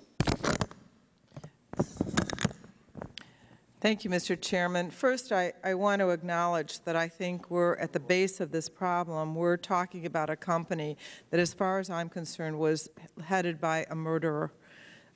Somebody who knew that there was a problem and quite deliberately made a decision to send that product out. I don't know, Mr. Mackay, if you've been here before. I know the other two for sure haven't, but we have. We've been here before with food that has, if not killed, definitely made a lot of people ill. Spinach and peppers, and every so often we're here again. And so I just want to acknowledge the responsibility that I feel as a member of Congress and our responsibility to act. But I also do want to take you up on what I've heard of your offer, and I'm not, none of us is absolved of, some responsibility, and certainly going forward we have to be. And I did want to, because we had a private conversation, Mr. Cannon, and I do want you to tell me about that conversation with Mr. Parnell at PCA. It was. I just wanted to clarify that. And Mr. Stupak, you had in your opening statement that I had said in my opening statement that I personally talked to Mr. Parnell, and I had asked him, when we're hearing rumors of salmonella, when the Minnesota Department of Agriculture called me, we're hearing rumors. They're testing it, and I want to know from you, have you had any other problems with salmonella? Have you had any other complaints? Have you had any problems in the past? And he personally told me on the phone, no.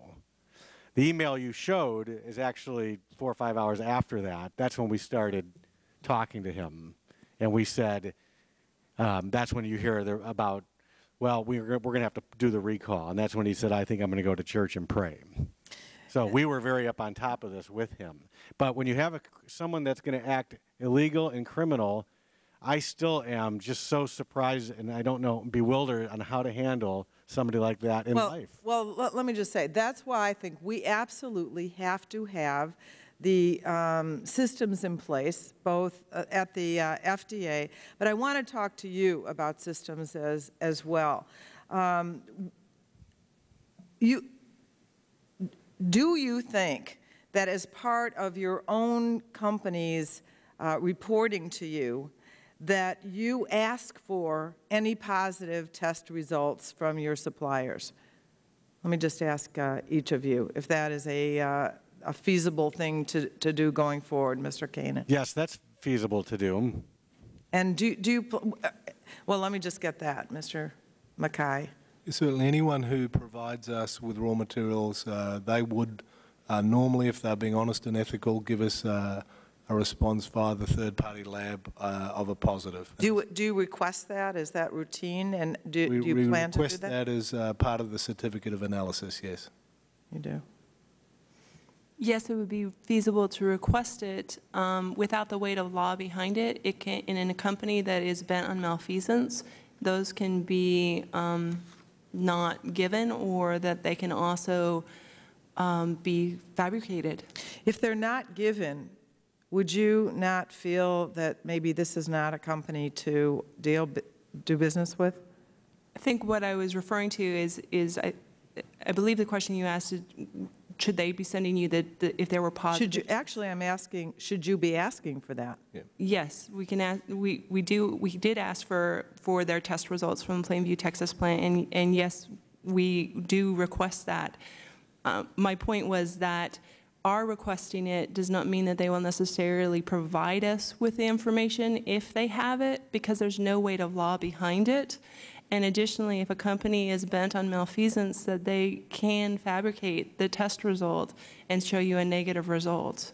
If I may, I don't mean to interrupt here, but Ms. Isley, you're under oath, and you testified earlier. You never even asked for a certificate of analysis. So how can you say you asked those questions at Ms. Shahowski? Mr. Chairman, we asked it after, when we were talking to the Plainview, Texas plant. After the recall? After the recall, yes, sir. Not before. No. He was asking about before. I was. That it be part of your routine inquiry as business owners to ask for the test results in a certificate of analysis. And can I just be clear, because we get that on the certificate of analysis. We have not, I don't believe, currently requested if a supplier we're dealing with had any positives that they inform us of those, even whether they're for us or someone else. And I think earlier there was a question, should that be mandated to be given to the FDA, and I would support that. No, I'm not talking about the FDA now. No, I'm with you. I just think I may have not answered the question appropriately. So, well, let me understand then. You did ask for that information, or you did not? We ask for the information on anything that's sent to us. I don't believe we've asked for it more broadly to say if any supplier that we deal with had a positive for anyone else, I would have to check that information. So in other words, anything we get that's coming to a Kellogg facility, we have a certificate of analysis and we get that information. Now, in the case of PCA, it appears that they may have manipulated that information, but I would have to check whether or not we asked for it if it's for someone else and just happens to be a positive. Did you ask for PCA to disclose positive results before the outbreak? Had you ever asked them previous positives? As part of the independent third-party audit and the risk analysis that we go through with the supplier, yes, that's all part of the questioning. And typically the third-party auditor will actually do that sort of evaluation. And in fact, I think AIB did identify some issues, and I think the issue really at the end of the day was PCA did not take the corrective actions. And you didn't make sure that they did? I believe we did everything we could, but you know, I may be getting into an area where I don't have actually the clarity of data here. Okay. I know I'm over time. I thank you, Mr. Chairman, for your indulgence. Mr. Sullivan for questions, please. Thank you, Mr. Chairman. I want to thank the panel for being here. And this question is for Mr. Cannon and Mr. Mackay, and I guess all panelists. Have you heard of the Global Food Safety Initiative and the audits required to be GFSI certified? GSFI audits do analyze HACCP plans in greater depth, require a greater length of time to complete, are more expansive, and give a more accurate evaluation of a company's food safety controls. Would you be willing to, 1, be subject to a GFSI audit, and 2, require them for suppliers of high-risk ingredients? I guess we'll just go. Congressman Sullivan, I've heard of it. I don't know the details much about it. I would most willingly want to look at it and be a part of it, and as long as it's something that would be feasible for us, we absolutely would be a part of it. And if it was something feasible for our suppliers, we absolutely would like to be able to request that of our suppliers as well. Okay, great. Yeah, Congressman, absolutely. It started in 2000, and we have been using that in all of our plants and manufacturing facilities for about 3 years. As you look at it, there are 3 reasons why we think GFSI is a great standard, and whether we adopt that for the U.S. food safety system or something equivalent, we think it's a great benchmark. The standards are accredited, the audit firms are accredited, the auditors are certified, and it's just a much more rigorous process. And I think there is a lot of discussion now with industry, even talking about how we take GFSI and potentially use it in areas like APEC. So I think that would be an excellent place for this committee to look, because it actually does address many of the recommendations I said, and they're already in place and formalized. We are unfamiliar with the document that you are referring to. We'd be happy to take a look at it. As a retailer and not a manufacturer, I'm not sure if we would have the expertise to understand exactly all the requirements in it. Okay. All right, I got one more. The food production chain is very complicated, and there are many players, including suppliers, processors, distributors, and retailers. Should they have different responsibilities and controls for ensuring food safety? Yes, I believe they all should have different responsibilities and different levels of it, but my personal belief is it should start with the manufacturer, the one who is actually making the product, sealing it, boxing it, casing it. That's where I think the emphasis needs to be, is on that portion of it. I think there are things distributors can do and retailers can do in the supply chain to help, but the greatest emphasis has got to come on with the manufacturer of the product. I think the standards for manufacturers and suppliers should be uniform and consistent, and that's the only way we're going to ensure the safety of the food supply. When you talk to retailers and distributors, I think that's a different situation there. I think the focus from their perspective is more on traceability and how quickly they can react if there is a problem in the food system. But I think with the standards, good manufacturing practices, HACCP, etc., that really comes back to suppliers and manufacturers. We would agree with all the statements that have been made. Okay. Well, thank you very much. I yield back. We'll go second round for those members who are here, because a couple questions I want to follow up on.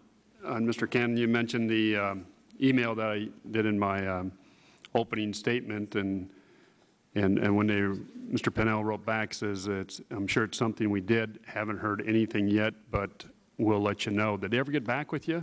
Well, that's I mean, after that, that's when we said we're doing the recall, and then we had to talk to them the next day and over the weekend, and it was a constant. Right, and I realize you're the first company to start the recall on the peanut butter, but did you notify the FDA then when you got this email? Oh, well, the FDA had already been a part of this whole process for the day. I can't remember the day of that email, if that's the Friday. January 7th, Wednesday, January 7th. That's the Wednesday, yeah. That was upon the 1st. So, you know, I don't. Right, but did you ever give them the email? I don't know if we did or not, to be honest with you, sir. Okay. You said you do independent testing now for food safety?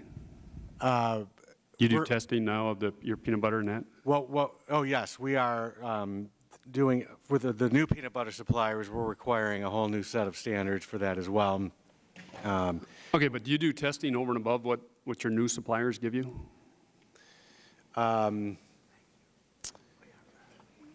If we have, I don't know, I do not know if we have tested the peanut butter for salmonella again or not. But so you could be basically in the same position you're in right now. Well, no. Hopefully not 2 years from now like we have been.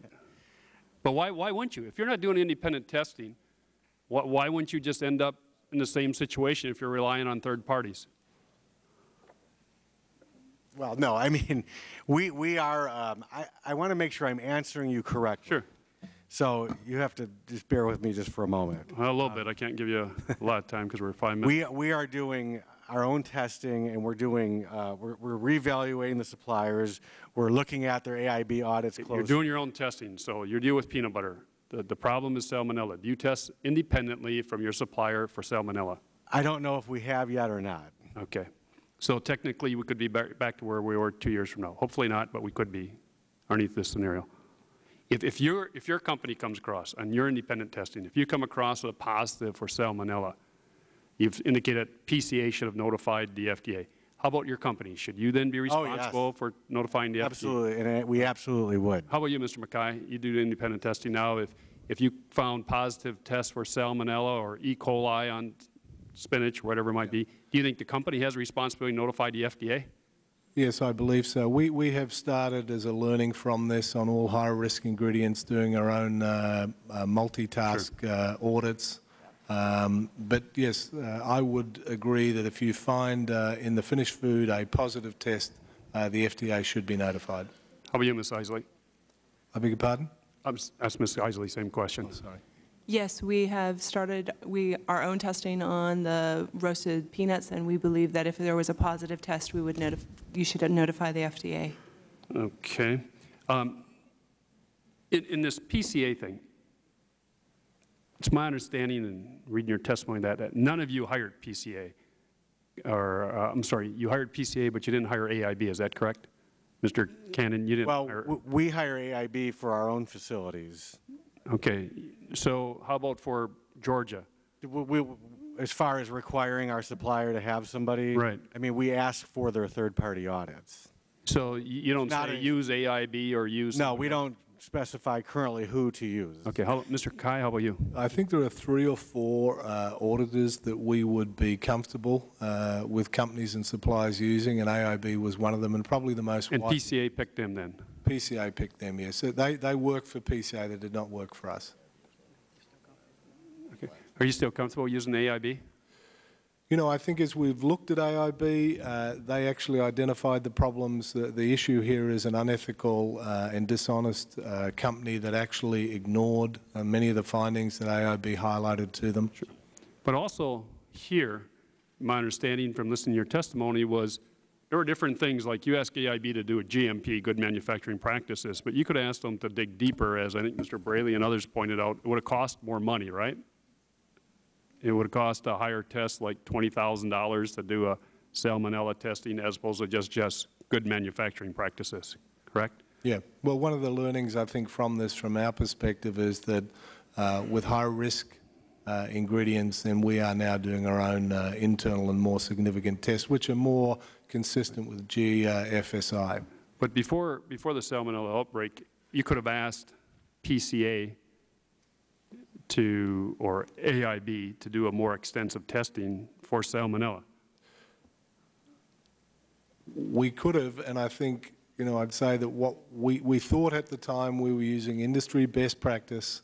We have a multi-step process, including the third-party audit and the C of A and a risk analysis. Sure, but Georgia plants. Yeah. In 2007, ConAgra, was it Peter Pan or Skippy Peanut Bar, whatever it was. Right. We had the same thing 2 years earlier. Wouldn't that put you on an alert to ask for a more robust testing, not just of what's going on the line, but actually to test results and do testing for Salmonella? I mean, this is all in the same spot. Basically, 18 months later, we have the same thing. Yeah, it was our understanding through the AIB audit that they were doing environmental testing. And when you look at ConAgra, environmental testing was really the key there, because the issue was that leak in the roof. Testing is different than food safety testing, is it not? They're a combination. Environmental testing is something you do at the start of the process to try and mitigate against anything actually making it into the food. Sure. And the final check is you have a certificate of analysis on the final food to make sure there is no pathogen in the food before it's shipped to us. So it's a combination of both of those things that, if they had been followed appropriately, we believe would have potentially mitigated against this. I guess the part that bothers me, Kellogg's, you're a big corporation. Many products that unfortunately cost you a lot of money because of this recall. But yet you put PCA in the driver's seat. You tell them, oh, use any one of these people. We rely on you. You don't do independent testing. But without you, there's no PCA. I mean, you're the guy you're the company that is the monetary giant here. You could control these suppliers better if you wanted to, because if you're not buying their product, it's going to be harder for them to stay in business. I would think that a large corporation like yourself, you're all big corporations actually, you would have more, you could use your financial leverage to make sure some of these things we see now in hindsight could have been done to prevent the salmonella, especially since we had peanut butter salmonella not even 2 years earlier. Yeah, I'm baffled by that. I think with hindsight, you're right, and we have changed our process and we are doing our own testing. I mentioned earlier a potential practicality issue here when you look at the size of this supplier in the context of Kellogg. We bought, I think, $5 to $10 million annually of product from this company. We probably spend in excess of, I think, $3 or $4 billion on raw materials. So it was a very small supplier, and the industry best practice is to use third-party audits. We did supplement that with a risk analysis, and we did mandate certificates of analysis. And unfortunately, a company that is not honest and ethical can mitigate against even the best systems. Yeah, but a question was industry standard when Nestle goes through and finds the problems, even Mrs. Fields cookies. We have documents in our binder there that they found it. Another even smaller company went to PCA and just said, man, these are bad practices. We're not going to use them. Yeah. So I hope that's not the industry standards. I'm not trying to be defensive. Yeah, no. There are hundreds of companies involved here, so all of us, if you like, are partially at fault for potentially relying on a system that I'm hoping that Congress will work with industry to actually enhance and improve, because that's the way we're going to actually make our food system stronger. Well, President Obama has put more money or proposed more money for the Food and Drug Administration, about $1 billion more, about $200 million new money for food safety. But everyone tells us it's still not enough. They say they need at least $350 million per year for the next 3 years, plus about an 18% increase every year after that for another 5 years to get up to par for food and drug safety. And that's why we have the global food safety bill that Mr. Dingell, Mr. Plow, and myself have written. Would you be in favor then of those registration fees? Not only do you have to register a plant like PCA, whether you're in Plainview, Texas, or in Georgia, but a registration fee and be put on these companies so we can finance this rigorous inspection system we're all hoping for and wishing for, so we stop the foodborne illnesses? Yeah, I think what I'd say is Kellogg, food safety is paramount to Kellogg, and I think to all, reputable food companies. And I think the industry would embrace how do we play an active role in ensuring that we can help in whatever the funding dynamics are to ensure that we do enhance the food safety system. I don't know exactly what that might mean, but I know that the industry would, and Kellogg would certainly be prepared to step up to them. Including registration or inspection fees? Whatever the final determination might be, whatever makes most sense. Thank you, Mr. Mackay. Mr. Walden for questions. Thank you, Mr. Chairman. Mr. Mackay, let me go to you. How many suppliers does Kellogg's have? We have about, I think, 3,000 ingredients, about 1,000 suppliers. 1,000 suppliers, 3,000 ingredients. And you require inspections, audits from all of those suppliers? Yes, we have a multi-step process that we use in actually accrediting every supplier, including a third-party audit, including an analysis of risk, including certificates of analysis. And have you worked with AIB? Are they're one of them, I think you said, that is one of the gold standards, right? Well, they are one of 3 or 4, as I understand it, accredited auditing firms in the U.S. that we have on our list as being acceptable to use by suppliers to do the independent third-party audits. All right. Chairman Waxman stated that Kellogg's relied on procedures that are normally okay and did not, in this instance, take extra steps that he felt was necessary to catch or personally inspect PCA. Is it practical or cost-effective to take these extra steps? I think that's one of the things I'm struggling is where in the food chain, literally, is it most effective to step in? And I'm trying to figure. I've got a little company. I got a number of them in my district and state that have been affected. They're food producers. They've had to do the recalls. I think of the one out in Union, Oregon, Rock Creek nut that, you know, used some nuts and put it both in trail mix and in chocolate clusters. I cannot imagine a company in that tiny little town having the resources to go order inspections of PCA. How do we get to the point where if you're the one producing the next step in the product development, that you can count on what you get to be safe? Yeah, I think I'd refer, you know, as I'm looking at the 9 recommendations we made, and each one of them actually builds on the other, so it's not like you can draw on one. But I think if I pointed to the development of food safety plans for every food facility as being mandatory, developing consistent manufacturer audit standards as being another, actually having the FDA inspect what they would determine through the Council as high-risk foods and or ingredients, mandating that when they do those annual inspections, that if there are any test results within that facility, they're turned over to the FDA. I'm talking environmental now, more than finished food. I think in combination, all of those things, plus mandatory recall and traceability, are going to be required to actually improve the food safety system in the U.S. Because I'm a little sympathetic toward Ms. Isley here, because as a retailer, I think it'd be almost impossible. It's bad enough, it's hard enough running your retail outlet, then to think that every product you get in, you have to test or something like that. Somewhere upstream of that, she should be able to know that when it comes to her store from your company or your company, that it's safe. Otherwise, you go next, to the parents, that you have to test it before you eat it. I mean, at some point here, it gets ridiculous. You know, Congressman, I agree, and that's why I think we need a comprehensive overhaul of the current system. And I think the steps we've put forward, and I know a number of these have already been in what Congress is trying to pass, I think will make a significant difference in food safety in the U.S. So what stage in the production process would you say is most important? Which one has the greatest likelihood of detecting a problem? I mean, if we had to focus on, here are the top 2 places you need to go, what's the order? Well, I think you've got to break it down. The first one is, if we're buying ingredients, then you need a comprehensive system that ensures that those ingredients, when they come into our plant, are actually safe. Now, typically the last step on that is a certificate of analysis.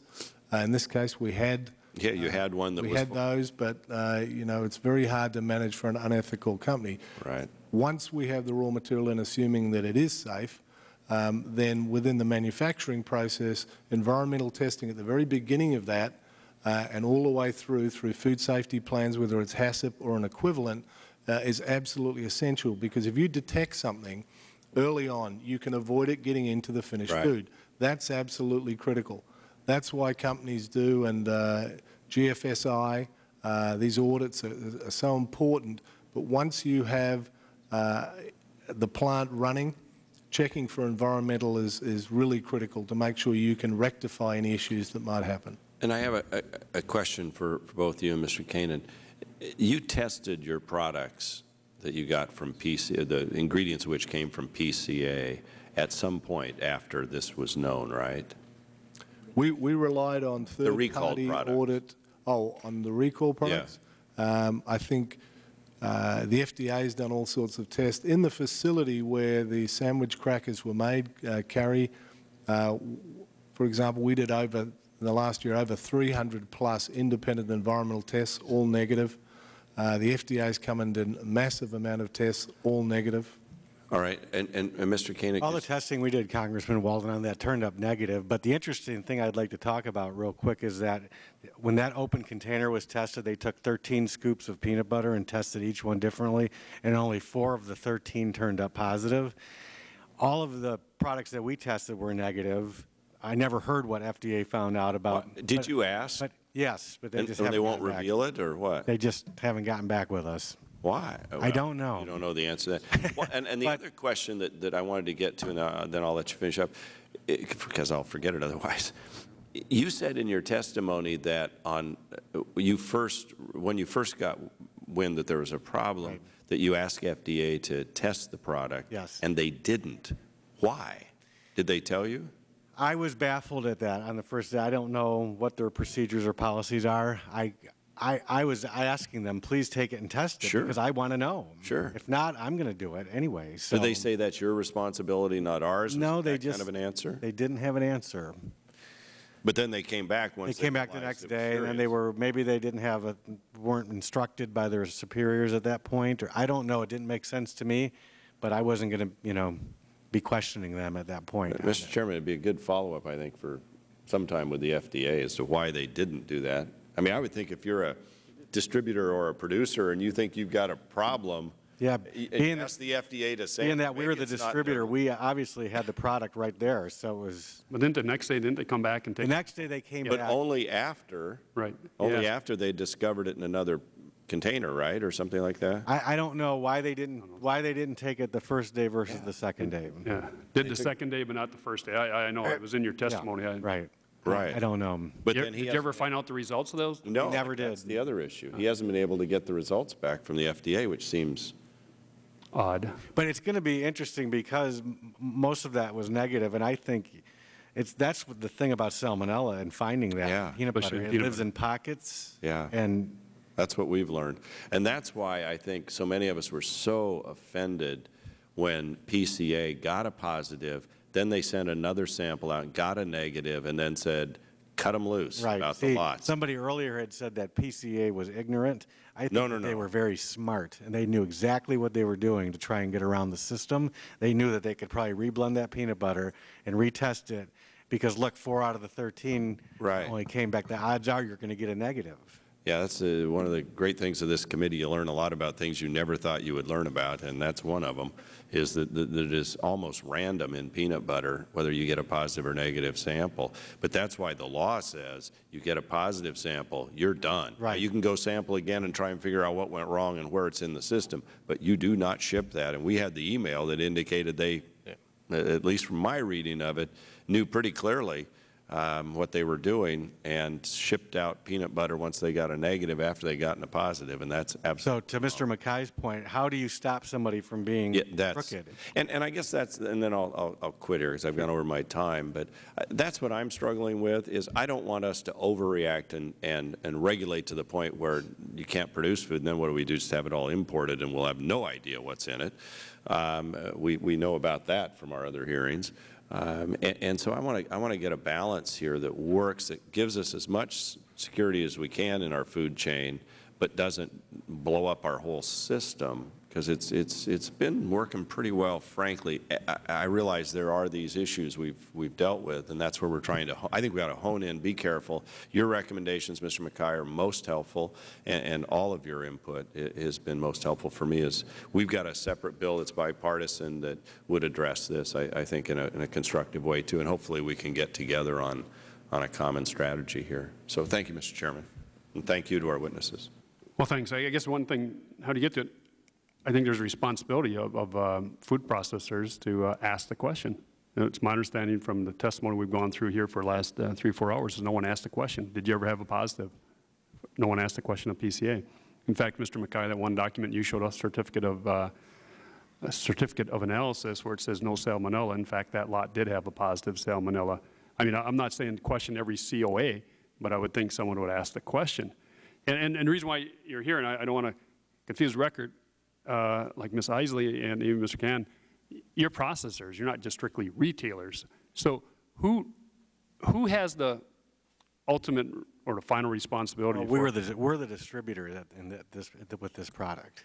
That's why I kept saying it's got to be the manufacturer. Well, you get the peanut butter from PCA. It goes to your plant. You slap your name. And no, we don't. We didn't touch it. They put the label on. They sealed the case. Okay. We just bring it in. But it has your name on it. Don't you have some responsibility to make sure it's... I didn't say that we didn't have any, but in this case, we are the distributor, and I really think the biggest point should come with the manufacturer. We've got to help the manufacturers make better products, so retailers like Ms. Isley and distributors like myself and the thousands of others. But Ms. Isley still processes the peanut. I mean, the only problem you had was in the peanut butter that you grind in your stores, right? Right, wasn't it? Well, I'm referring to her as a retailer in general. The retailers and the distributors in general, the biggest responsibility has got to come with the manufacturer. Really? It starts there and ends there. It's sealed and closed. But don't you have some responsibility since you put your name on it? Sure. You're the one who really puts it in the I'm not saying that we don't interstate have that responsibility, but yes, but absolutely. But to help fix the system, Congressman, to help fix it, we've got to focus mainly on the manufacturer. Okay, let me ask this question. Mr. Mackay, if I may.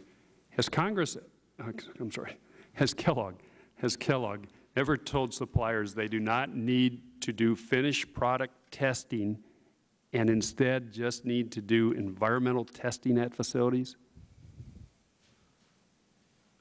Have you told your suppliers you don't have to do the finished product testing, just do your environmental testing? I don't believe so, but I would think not. We can get you an absolute answer because I don't want to put it on record and find that I'm wrong, but my belief would be that that would not be the case. Okay. Okay. Either we read it or we saw it in some document and we're just trying to recall it. We've gone through the thousands of documents. We thought some directive in there or a comment made that you would just, don't worry about the final product, just do the environmental testing. You know, I don't believe so, but we can check. I would say, though, that if you have exhaustive environmental testing and you have a food safety plan in place and you're following good manufacturing processes, that the probability of you having a problem in the final food is mitigated significantly. But I would have to check that, Congressman, but I don't believe that would be the case. Sure. If you'd give us back a possibility with that, would like to see that because it bothers us if that was a situation, because I think we all got responsibility through the whole chain from the grower all the way down to the person who puts it on the shelves to make sure that our food is safe. Yes, and just to add to your comment, I think to your question is I think everyone has a responsibility in the chain, and I think the more comprehensive that we can make the food safety system in the U.S. through supplier, through manufacturer, principally, the more likely we are to really improve the food safety in the U.S., which I believe is already very good, but clearly can be improved. Well, from where we sit, this is what our 15th hearing in about 18 months or so, just on food safety alone. That's not even counting the drug hearings we've had on drug safety. And I guess we're just bothered by no standards, and everyone's doing something a little different. We have 3 witnesses here who are all trying to do the right thing. They got 3 different sort of systems going, so we got to make sure we have some uniformity so we know what to look for. And these audits, like on tab 23 there, where Sam Leitsky gets notice in December there's going to be an audit. It will take place on March 23rd, 24th. I got time to clean up the dead rodents. I got time to clean up the flies, the beetles, the rodent droppings, the feathers, whatever it may be. And that sort of must come to an end. So I guess we're looking for it. I know you all gave us suggestions on what to do. We appreciate it. We do appreciate you all trying to help out in this matter and for your testimony today. And I want to thank you for being here, and thanks for putting up with our questions and answering the questions under oath the best of your ability. And we look forward to some further answers. All members will have 10 days to submit additional questions for the record, so don't be surprised if we contact you and ask for some additional information. And with that, that concludes our hearing. I want to thank once again all of our witnesses and members for their active participation today. Thank you. Thank you. Thank you.